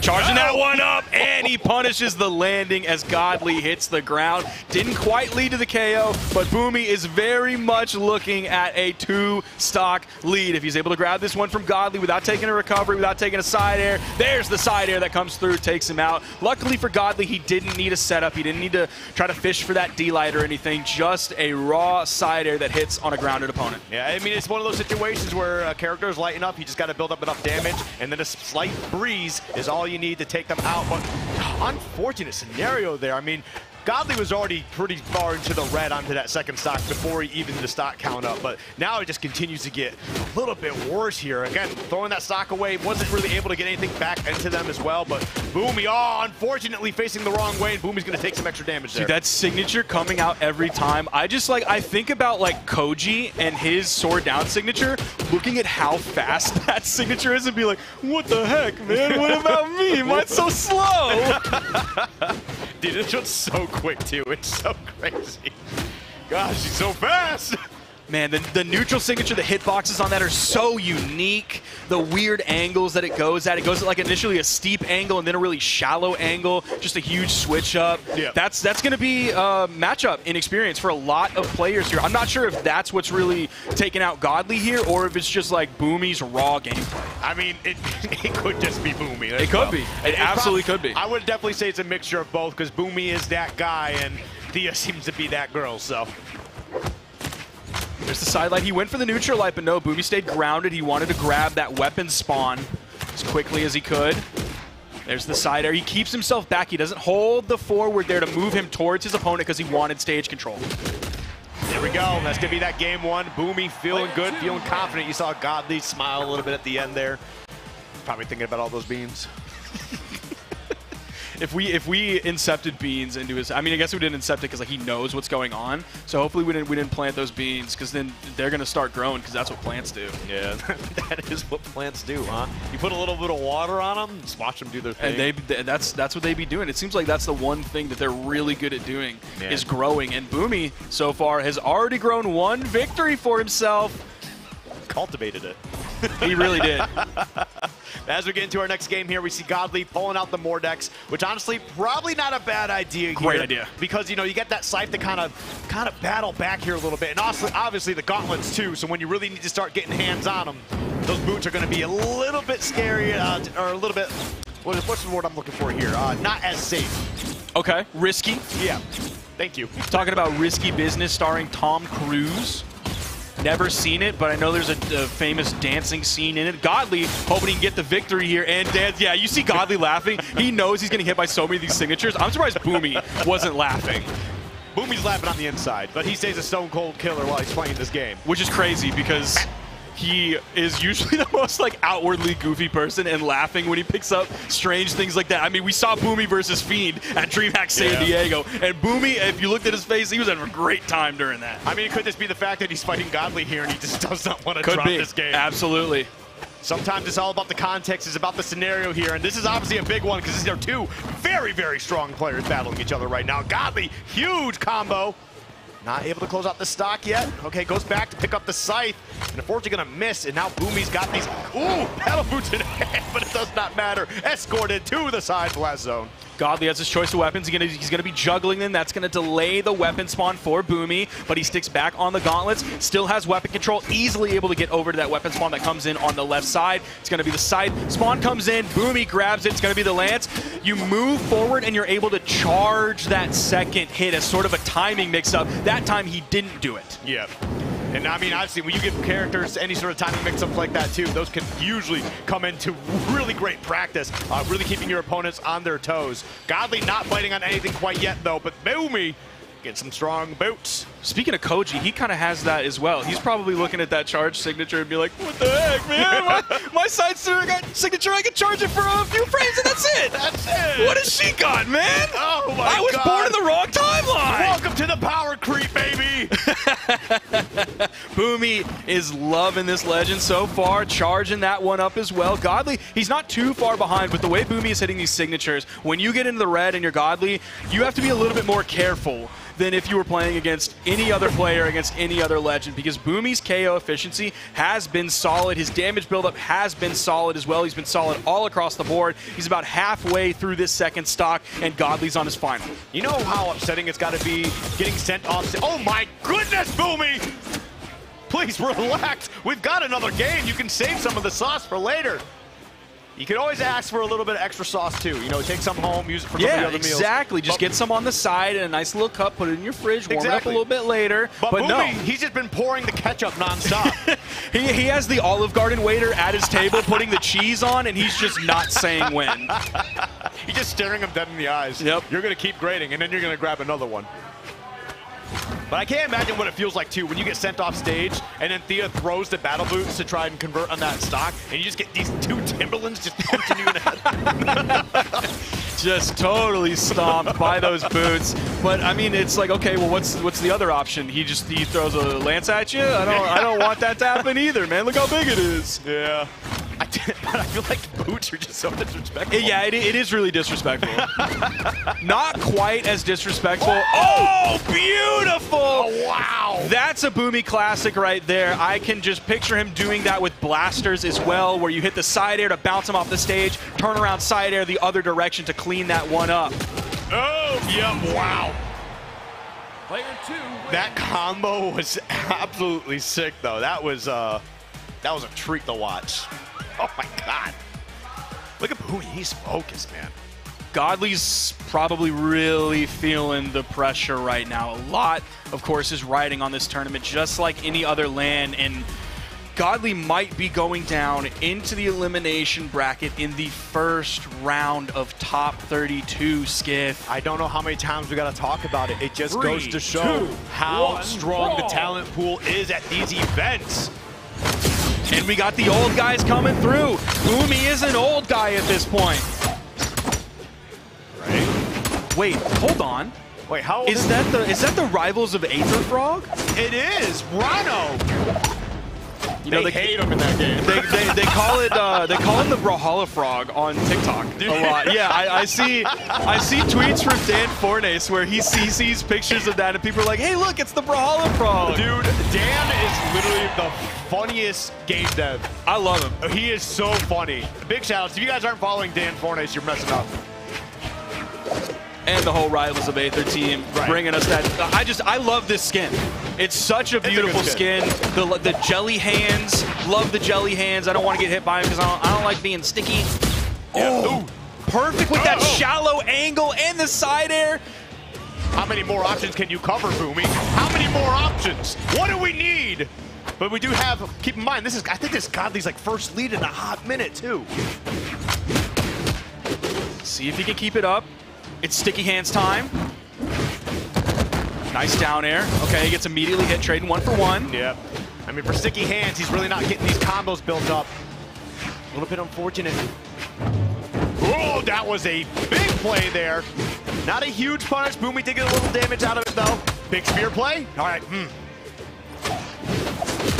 Oh, the dare. Boomy was just a little bit too far to the right. He wasn't under Godly enough to get hit by that. Found a nice punish. They're still very even. Despite Boomy getting, okay, well, now he's starting to add up that damage a little bit more, but Boomy is going to have to add up a lot of hits to find the damage because he has lower damage per hit. Now, for Boomy, he's been doing a great job with it, but still, they are very even. The recovery coming out up top, swapping back over to the gauntlets. Would have been nice if that KO'd there. Almost picked up another one. There it is. Godly now holding on to this lead. Going to juggle those weapons. Let's see what he sticks with. It is going to be the spear. Yep. Now, one thing that'll have going gauntlets versus boots is you're playing against a very fast weapon, like Katars, so you having lower startup frames on your gauntlets isn't as strong as it would be if you're going maybe up against the lance or up against definitely an axe. Right.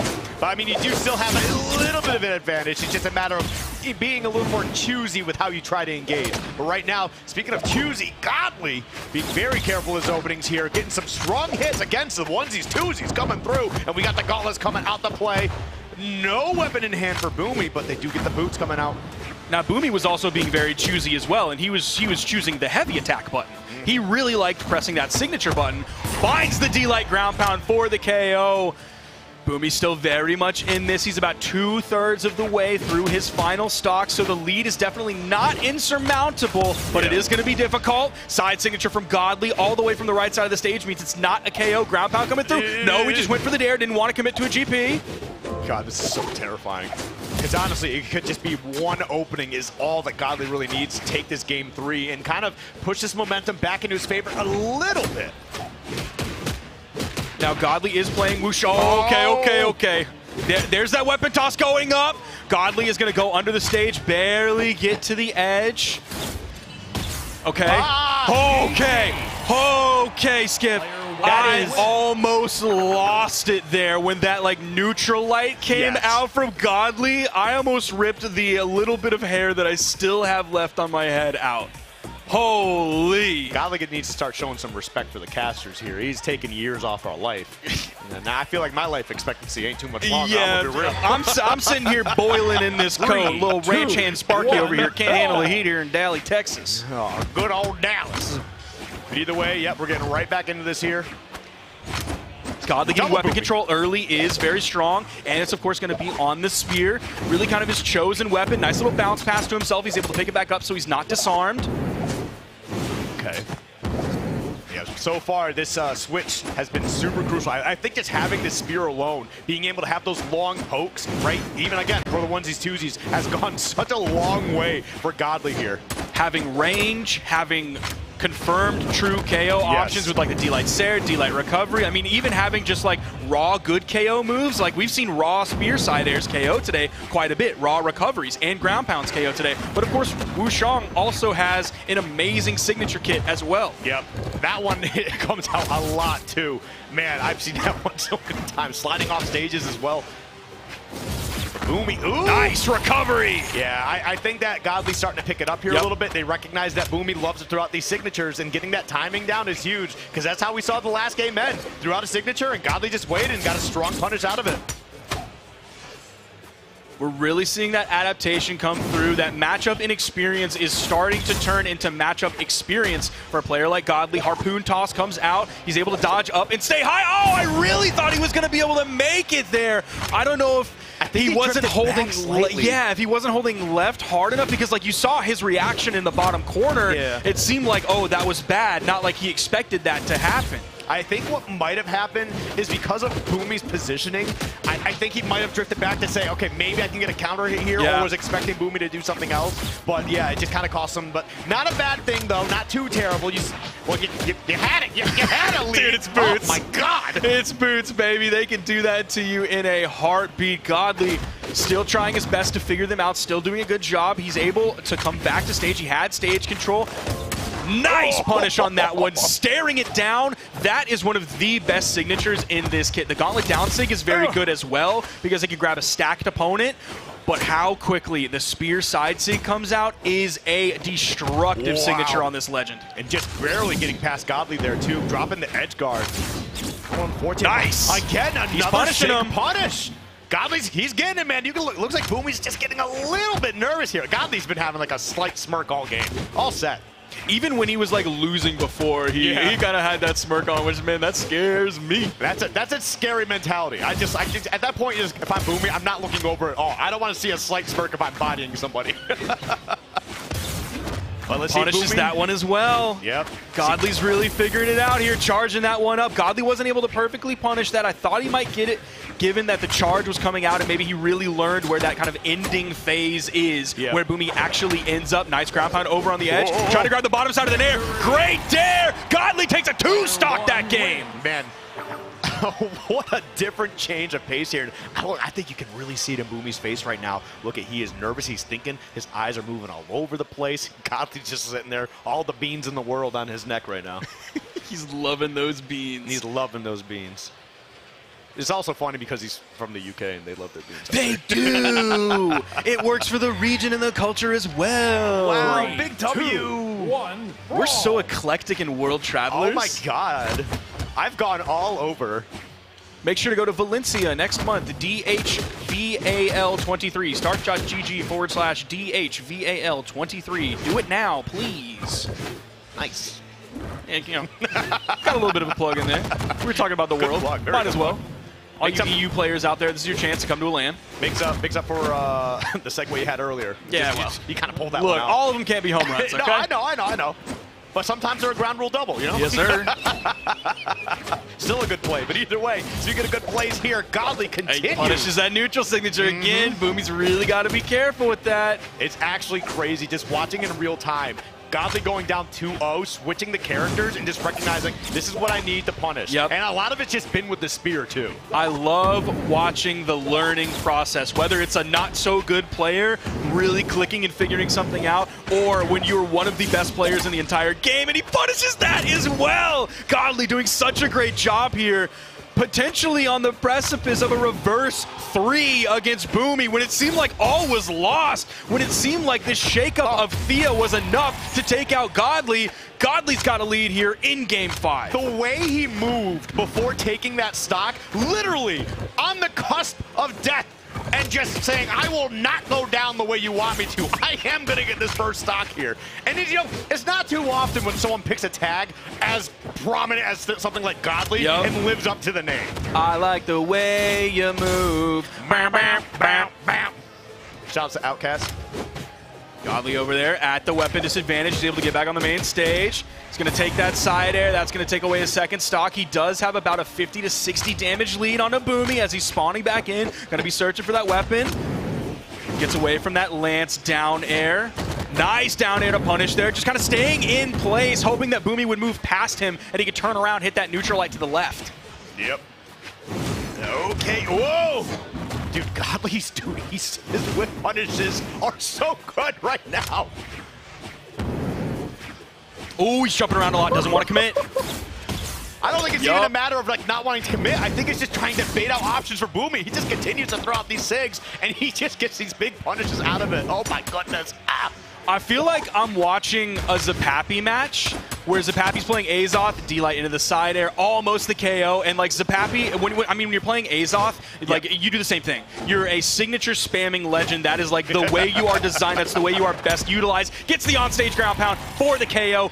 Huge lead here for Godly. He has maybe 110 damage, maybe not even that much just yet. So he's in a great spot. But all of a sudden, you see Zapapi like run up against like a different caliber of player as we get the equalizer all of a sudden, and they figure out how to punish the signatures. That's exactly what Godly is doing here. But Boomy here in Game 5 has made sure we come into our final stocks very even between these two. This is exactly the way this needed to end. This is actually getting crazy. Right down to the wire, too. We got to see if Boomy has what it takes to clutch this out. It certainly is looking scary. It looks like everything is against you with the way that Godly's playing here. But now no spear going to the gauntlets, and I feel like the gauntlets really have not been as scary, especially for these boots coming into play. Oh, that could have been huge. Winner of this moves on to face Snowy in a top 8 qualifier match. Loser goes down to the elimination bracket. Oh my God. Stakes are so high here for both of these players, but Boomy has just a little bit of a lead here, getting Godly close into the red. Now we're seeing the down signature on the boots come out. Didn't see too many. That it was mostly the Lance. Oh, is it going to be enough? Oh, that just barely living here. Throws the Nike's not going to be able to get the hit they need. Draws the spear. I can't believe he got rid of the spear. That's been what's used to clutch out so many of these, but we do got the spear. Oh my God. I'm so scared about him picking up an unarmed recovery high in the air. That wasn't high enough, but here comes the Lance from Boomy. Oh my God. A neutral light actually might do it here. He's hunting for it. Oh, this is terrifying. Can he confirm the edge guard here? The recovery at the top, not enough. It was picked up too low. The weapon toss goes down, and there is the high unarmed recovery. Boomy takes it last second in Game 5. Look at him. You can tell. Look at the way he's breathing. Oh my God, dude. I can't imagine how he's feeling. Look, he looks like nothing's happened. He's like, yeah, whatever. It was close. I finished. I'm shaking more than he is right now. I mean, he's won world championships, plural. Yeah, but just like in the moment. Wow. Boomy just barely ekes that one out at the end. Godly going down in winners round 1 of top 32 is rough. This bracket is It's brutal, crazy. man. I'm telling you, man. The battle boots coming in, putting out some big combos. I mean, Boomy was just stepping on frogs, getting big kicks, serving punts all over the place. It was a rough time. It was a rough time for him, but then we saw that switch to the Rano, and things just started to turn around big time. Now, I've been frogging in the rice fields of South Louisiana. Okay. We didn't do any of those moves to catch a frog. We just shined a bright light in their eye, and then they just kind of stand there, and you try to grab them real quick. But, I mean, how many of those frogs were holding spears? No, actually, it might have been underneath the water, but I didn't see any of them. So I hope I never run into that frog in the rice fields of South Louisiana. The frog people of Louisiana. Holy. I'm sure they exist. There's a conspiracy for it somewhere. Definitely. Man, Boomy, I still can't believe how he barely came back. And it was really probably that evener at the end of the game on final stock when he took away Godly's second stock. You can see they both started that third stock at almost the same point. Oh my God. What a game that was too. Really came down to like that last hit. Oh, I got to see how many signatures Boomy threw out. Let me look in Odin's Journal, the Twitch extension that you at home can also look at. Let's see, Godly threw out 5. Boomy threw out 19. Honestly, I expected a little bit more than that. yeah, it felt like a little bit more than that. I bet earlier in the set it was probably more than that. Oh, yeah. And then once you saw Godly start to figure it out, Boomy woed back just a little bit. Not a lot, but just a little bit. Kept the game plan somewhat similar, but yes, obviously like, okay, this is certainly getting punished. If I keep playing this way, I will lose. But just look at the damage dealt as well. A little bit less on Boomy's side, but it's not about whether or not you get the most damage. It's whether you close out the stocks. And that is a popular theory in campaign finance. It's not that you have to outspend your opponent. Yeah. You just have to spend enough. Yeah, and you don't have make them look to bad. out-damage your opponent.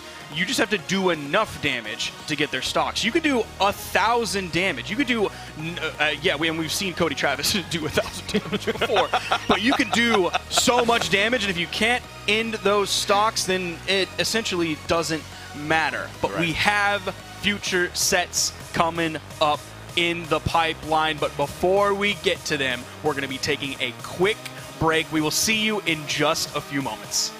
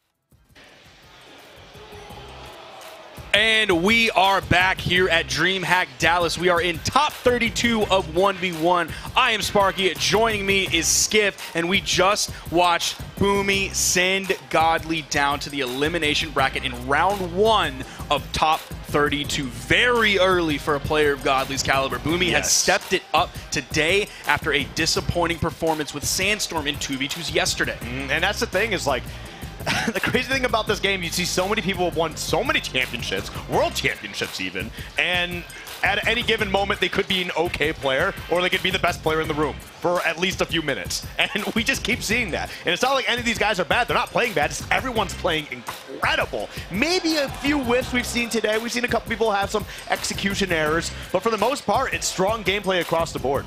Absolutely, and that's why predictions are so hard. Like, we always poke fun at how bad my predictions are and all that, but truly, predictions are so hard to do because really, it doesn't even just come down to the day. It comes down to that literal moment in time when you sit down in the chair to play against your opponent. Now, oh yeah, I forgot that you curse people when you pick them. I don't. That doesn't happen. It's not real. I'm just going off what I've been told. Everyone has dog water predictions. It's not just me.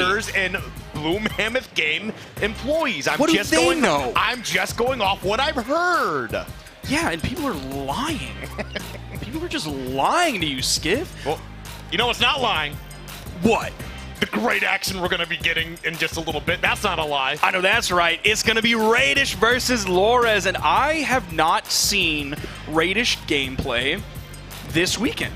He might have been on the stream during not one of my blocks, but when I'm not on the stage here, I'm usually out there looking in the pools match to see what's going on there. So yeah, I have not seen Radish at all this weekend. I have no idea what is going on with Radish this weekend. Well, apparently they're doing pretty good.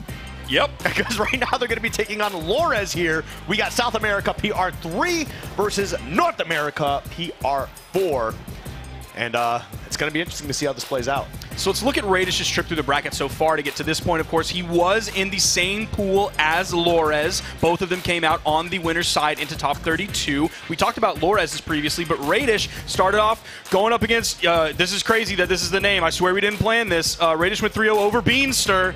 This is the Bean Block. We're the Bean Boys, apparently. Big Bean Boys. Then after that, he went 3-0 over Turk No Ham. And then third, he went over 3-0 over Blazy. So that's going to be the first big name that Radish took out. Except, yeah, Blazy actually took out Sandwich. So I'm glad. Honestly, I'm glad Blazy lost. I'm glad. Have you ever thought about that? Like, life is definitely a simulation. You start manifesting certain things, it might just starts popping up everywhere.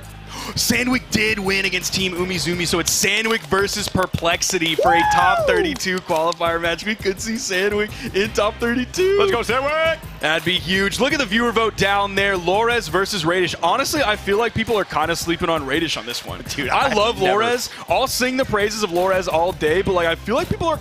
This should be a little bit closer. Yeah, I remember when I first started really getting involved with the scene, watching Radish. Like, I've seen a few, misplays, just not quite living up to the moment. But lately, it's just like, I just can't count this guy out. And yeah, that's really been the key now. There were some misses for Radish at DreamHack San Diego, coming in 25th place. But like right before that, top 8 at Spring Championship. Right before that, of course, got 2nd place at the Winter Royale. So it has been several months since then, but it's also been a couple months since San Diego as well. So really, we're going to see right here what he's been building up since San Diego. Now, Radish is known to be one of those slower players. He can definitely slow things down, and so far, Lores is pacing this in a way that Radish isn't dealing very well with. Yeah, and I mean, it's also one of those scenarios too where like, I mean, it's no disrespect to Radish because this is a very hard game to win a world championship in, right? He may never win a world championship, but they could very well beat your favorite players any day of the week. So, and the funny thing about Brawlhalla is in terms of 1v1s, like, very few people have won world championships, even though we've had several. A lot of them have been won by Sandstorm, LDZ, and then like Impala. Yeah. So 3 people, despite having so many world championships, we've only had 3 world champions. Yep. But, I mean, there's also still a lot of Brawlhalla left to be played here. Yes, sir. And as we get further into this game, Radish is struggling a little bit, although he's been on the gauntlets pretty much almost the whole time, I feel like. And like he's an orb guy. 100% at the end of the day, he is an orb guy through and through. That's really where we know him from. Of course, we know him for the Petra, but especially for that orb. One of the few orb warriors out there. I can't even really think of one off the top of my head. Sometimes people will swap to Petra like Godly, but you don't know Godly for Petra. As we can see, trying to get this orb play going. I mean, has done at least a solid job here of trying to even up the stocks. Now it's just a matter of staying mobile, trying to rack up this damage, and we all know Petra can rack up that damage pretty quick. But Loras has done a great job so far, keeping everything still in his control. He's about halfway through this second stock. Of course, we mentioned earlier, Kaya does have very strong defense, not the strongest in the game, but definitely some solid defense. Where she lacks is going to be in that strength, but of course, her signatures are still so fast. As we continue into this as well, I mean, Loras, like you mentioned, doing a great job really keeping everything in order here, but Radish, still, you can't count him out. That's a big hit, not gonna quite take the stock here. Keeping that juggle opportunity. Unfortunate, you aren't going to keep him in the air, but you were able to get an extra hit. Wow, still low. living. Yeah, it's a low recovery that he picked up. He's going to be looking for either that recovery or probably, of course, the sidelight Sair true combo. Maybe just a raw Sair because he built up so much damage at that point. He's only maybe 120 damage behind, which, you know, it's not the most, but it's not a little. So he's going to have to add up that damage. He's doing it so far. Already put out 50 very quickly. Now I believe he's put out 100. Oh! God, this is too terrifying at the moment. They're even. Skip, they are even right now. I mean, that's just the power of Radish, I'm telling you. He might not be winning immediately, but give him some time. Nice down air to clean that one up. The huge range that Loras has, especially with that dare. Now, the orb is going to have solid range with the dare as well, but he didn't have it in his hand there, and it wasn't at the right spot to be able to use that dare. So Loras, the falling down air with the perfect range, placed perfectly. Yep, and that was actually some pretty close damage, too, if my eyes were correct here. I mean, I know you're the one with glasses, but sometimes I feel like my eyesight is just not holding up, you know? Well, if we're looking at damage numbers, Skip, 598 coming out from Loras, 528 coming out from Radish. So, you know, relatively even between those two, just about a 70 damage difference between them. If we're looking at the damage per engagement, let's see, 33 for Loras, 29 for Radish. So still, you know, pretty similar between those two, but if you're looking at every single engagement, and Loras is adding up just 4 more. You know, it's not the hugest difference, but it does add up for sure. 100%. All right, but here we go. We're going to see if Radish can find a way to try and push things back into his favor a little bit. We do see those teardrops, sweat drops, excuse me, that we could be crying. I don't know. I want to be crying with a 1-0 lead. Radish, there we go. Big opening here. Tried to go for a gravity cancel. Oh, geez, that's a really tough position here. Can Loras close it out? Tries to go for the dare, but not going to get it. Oh, but finishes up on the right side with that side air. That's a pretty quick one. That was an under 40-second KO. I believe it was about 37 seconds to find that first one. Loras halfway through this first stock as Radish spawns back in, grabs the gauntlets, starts off with the side air, kind of pacing back and forth, figuring out where he wants to go in. That gauntlet there, very strong, but he doesn't find connection with it. Sidelight into the recovery. There's the recovery from Loras as well. Juggle game coming out.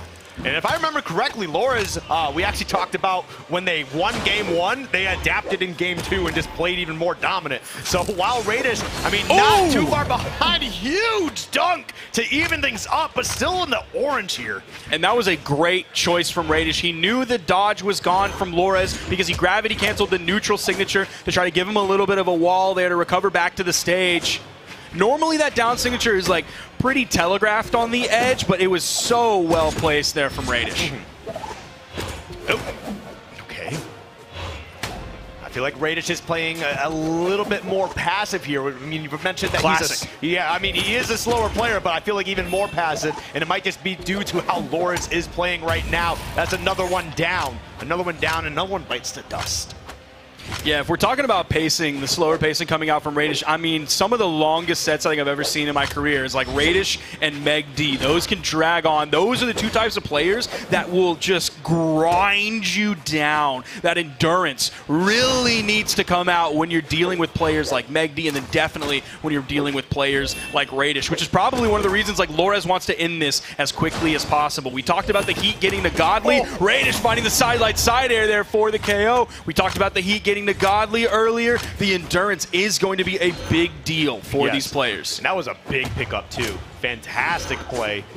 And relatively evening things up. If Raiders can just find one more opening here, we could see a pretty solid evening of the game. But man, Loras just continues to pick up these slight hits, small hits, nothing too crazy, but creating distance for himself. Yeah, you saw him actually moving back completely. Gets the double D outside air. Is that going to go? Yes, it does! All the way over on the edge. And I feel like, you know, the hands coming up, the shrug coming up, I feel like that's kind of how you got to be after you picked up that double D-light side air all the way on the left side. Loras now up 2-0 against Radish. I feel like that's what you have to feel like losing that game to as well. That happened. Yeah. Good pickup. I got to go to the next game. All right, you got to find a way to turn your mentality around here. I don't know how Radish is feeling, but I can only imagine being down 2-0, especially in a situation like this. Two fantastic players. No one wants to go into the elimination side of bracket too early. Now, in terms of the damage efficiency from Loras that game, you can see it right there. 514 is what he did. Split that up. We're going to average that across the 3 stocks. That is 171.3. Repeating, that is great KO efficiency, especially when you're a lower strength legend like Kaya. You turn red at exactly 150. You're not normally knocking out at exactly 150. If you hit a sword D-Light Sayer from the stage, if you hit a D-Light Recovery from the stage, you're not knocking out there. So the fact that he's able to do that at 171 damage per stock is impeccable. Yeah. Oh, there. Okay, Radish starting off aggressive here, kind of turning it up a little bit, and maybe they realize, all right, look, the slow burn isn't exactly the best option here. I got to get a little more aggro. Man, trying to chase him down, too. Kind of playing around that soft platform on the left side. That was the home base for Radish. Now they've moved over onto the right. Loras over on the corner. Radish just kind of playing around that weapon spawn. Doesn't want to engage off stage. Didn't have the range on that side light, but Loras was able to dash in and side light himself. Yeah. There we go. Nice build up right there. Trying to keep Loras juggled, but Loras just been really good at getting back to stage, you know, getting back to safety, playing defensive when they need to. Side light side air, of course, coming out.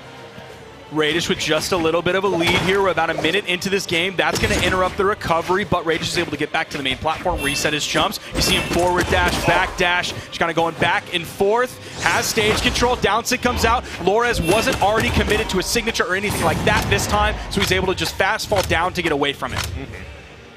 Okay. We got the gauntlets in hand. I feel like we haven't seen a whole lot of gauntlets in the past couple games here. Maybe this is what he needs to really turn this around. Again, strong lead here. Big damage, too. That definitely has been a characteristic of Radish in the past, is when like a guy I want to win is going up against Radish, and I'm like, yes, Radish has gauntlets in his hand, his weaker weapon, aha! And then he's like, nah, I'm also an extremely competent gauntlet player as well. Very competent, but there we go! Just unable to even it up. Petra also has quite a bit of defense. She also has very high strength. It's just a bruiser through and through. Missing that one, will get punished for it. And Laura is able to even up the stocks, but it's not this a game of stocks here. The percentages are certainly different. We'll see if Raiders can find a way to battle back. Okay, getting the orb back out here. Nice. Yeah, beautifully played. That turned Loras red. This might be it. The orb toss follow-up, bonking him in the head, knocking him out off the left side. Radish, what a fantastic job so far. Has essentially a full stock lead up on Loras at this moment. But here comes the spear. Is this going to give Loras the range that he needs to deal with the orb? All right, there we go. Putting on some nice solid damage here. Dude, his string potential is so strong here on this final stock of Loras. Oh, big opening. See if you can stay on top of that. All right, a little bit. Had enough active frames to get through the dodge that came out from Radish. Dude, this orb is coming through right now. Radish is finding... Nice! Yep, just the right amount of spacing to get these hits, but then also close it out. We're going into a game 4, Sparky. Loras seems very concentrated. He's going to have to figure out how to adapt to this Radish Petra, who has already done a great job of adapting to Loras' Kaya. Can he keep it going, though? 2, 1, brawl. That's what it all comes down to. Sticking with the same characters, no character changes at all. I like that. Quick opening right into the gauntlets, and I feel like you need to play with these gauntlets a little bit more, right? Again, quick frame data, you got to get right in the face, but we've been seeing some of these combos that Radish has been opening up. The bow, man, is just not finding its way in. It's not quite as dominant as we saw previously. He is adding up some decent damage here. Bottom side of that downlight, and then Radish picks up 3. Lorez picks up the recovery, but right before that, Radish picked up 3. Oh, he just happened to side air the wrong direction. They're trading back and forth. Lorez still has just a little bit of a lead. There's the sidelight side air, going to even everything up. Yep. Oh, that was close. Huge. That was very close. By the skin of their teeth. Keeping that orb in play here. Yep, dialing it back. Nice! Double recovery, picking up so high in the air. That is going to be the KO off the top. We could see this start to slip away from Lorez. Radish in a great spot as a massive lead. Back-to-back inlights coming out. Oh, this is getting so intense here. Whoa, what's the play? He's got to wrap it up. Yep. Can you close it out, though? Finish it! Ah! Unfortunate, wasn't able to finish their plate, and that means Raiders gets to keep the stock alive here, and they are already quite in the red, too. Yeah, Lorez really struggling to end this one. Even that side air is going to bounce off the main stage, take away some of that force. He gravity canceled just above the bow D-Light. Lorez does turn it around, still get the KO, but what a beautiful GC D-Light that came out from Radish, anticipating the bow D-Light from Lorez. Yep. And it is a little unfortunate losing that stock, right? But you got some good damage out there. You can keep that momentum going. Honestly, just being a little bit aggressive here. I think Radish is definitely putting up the aggro. I think Lorez needs the spear at this point. Yep. The bow is just not making it work. Unfortunately, the weapon spawn is going to come in, but it's as Lorez is spawning back into the game. He's not able to make a move and grab it with iframes. He's being very careful, even when in a sweat beats, and it's a bow. Not going to be what he's looking for until, hold on now, got the turnaround there, got that reset with the second side light the other direction. Okay, he's adding up some good damage here. Getting juggled. This is huge. Oh, did he reset? Big. He did not reset his jumps. Lorez just barely plucked him out of the air as he was coming in for a landing. The landing gear was down. The tires of the plane almost kissed the ground, but not quite. It's crazy because it might be like Lorez is listening to us. I'll show you how to play the bow. I'll show you what I got. Good, do it. I want Lorez to do really well. He's one of my favorite players right now. So yeah, prove me wrong. Go ahead. You doubt me? There is a weapon spawn on the field. Neither player making a huge move for it. Lorez is playing around it. Yeah, I feel like Lorez wants to kind of play that mid-range a little bit more, right? Especially because you got the orb in play. Trying to poke out here a little bit. Oh, that's big. Can he make it back? Lorez can end it right here. He's up 2-1 in the set. The recovery not going to do it. It was so close. Oh, God, this is a little bit terrifying. Goes for the sig. Not able to get the hit that they need, but the gauntlet's in hand for Radish. Neutral light coming out. Lorez sent to the side. He didn't get hit with the side air. Turns around. It's the side air. Radish over on the edge. Oh, my God. Please don't do anything crazy, Lorez. Please don't. Oh, no. Please don't do anything crazy. Please don't do anything crazy. Dude, it's just so terrifying here. Gets another bow. Where's his spear? Not going to be able to I don't take understand. I swear I've seen him pick up 10 bows in a row. Dude, look at that red, though. Oh, my God. Dude, I'm so afraid this is going to slip away from Lorez. It's going to turn into purple soon. Have we ever seen purple in this game? Oh, he's still living. Lorez trying to find a way down. Another one. Oh, my God. Both these players literally on the last possible hits they could ever have. Okay. Okay. Good choice from Lorez there. D-Light Inlight is true as well. It kills significantly later than D-Light Recovery does, but at that point it did not matter. Look at how much damage he had to do. 639. Lorez barely taking that 1-3-1. Did not want to force it to a game 5. I want to see the damage on the other side here too. 508. My goodness, man. That's efficiency, man. Having to do another 130 just to even catch up there. I mean, honestly, they wouldn't need to. It's just a couple hits and probably to turn that around. But man, those last interactions really could have been anybody's game. I forgot to breathe at one point. I felt incredibly lightheaded. I feel like I've seen so many moments like that, specifically with Radish. And when I saw him pick up the orb at the end, I was like, yeah, that's it. Yeah. I've seen Radish clutch these moments, pick up the orb, sidelight, side air, hundreds. It feels like hundreds of times. Yep. And I thought that was it for Lorez in that moment. Man, what a game. Every set has been a banger so far today. I don't think any set's been truly dominant. Yes, we've seen a couple 3-0s, but like, it really came down to the wire. Maybe a couple 2-socks, but man, just lots of great back and forth gameplay from all of our competitors so far today, and the action's not even over with. That is going to be Lores moving on. He's going to be going up against you, so we are going to see SA versus SA. One of them will have to go down into the elimination bracket, but let's check in on the elimination side. It's going to be Radish versus Jetbean. That is his next opponent after losing to Lores there. But yeah, shoot.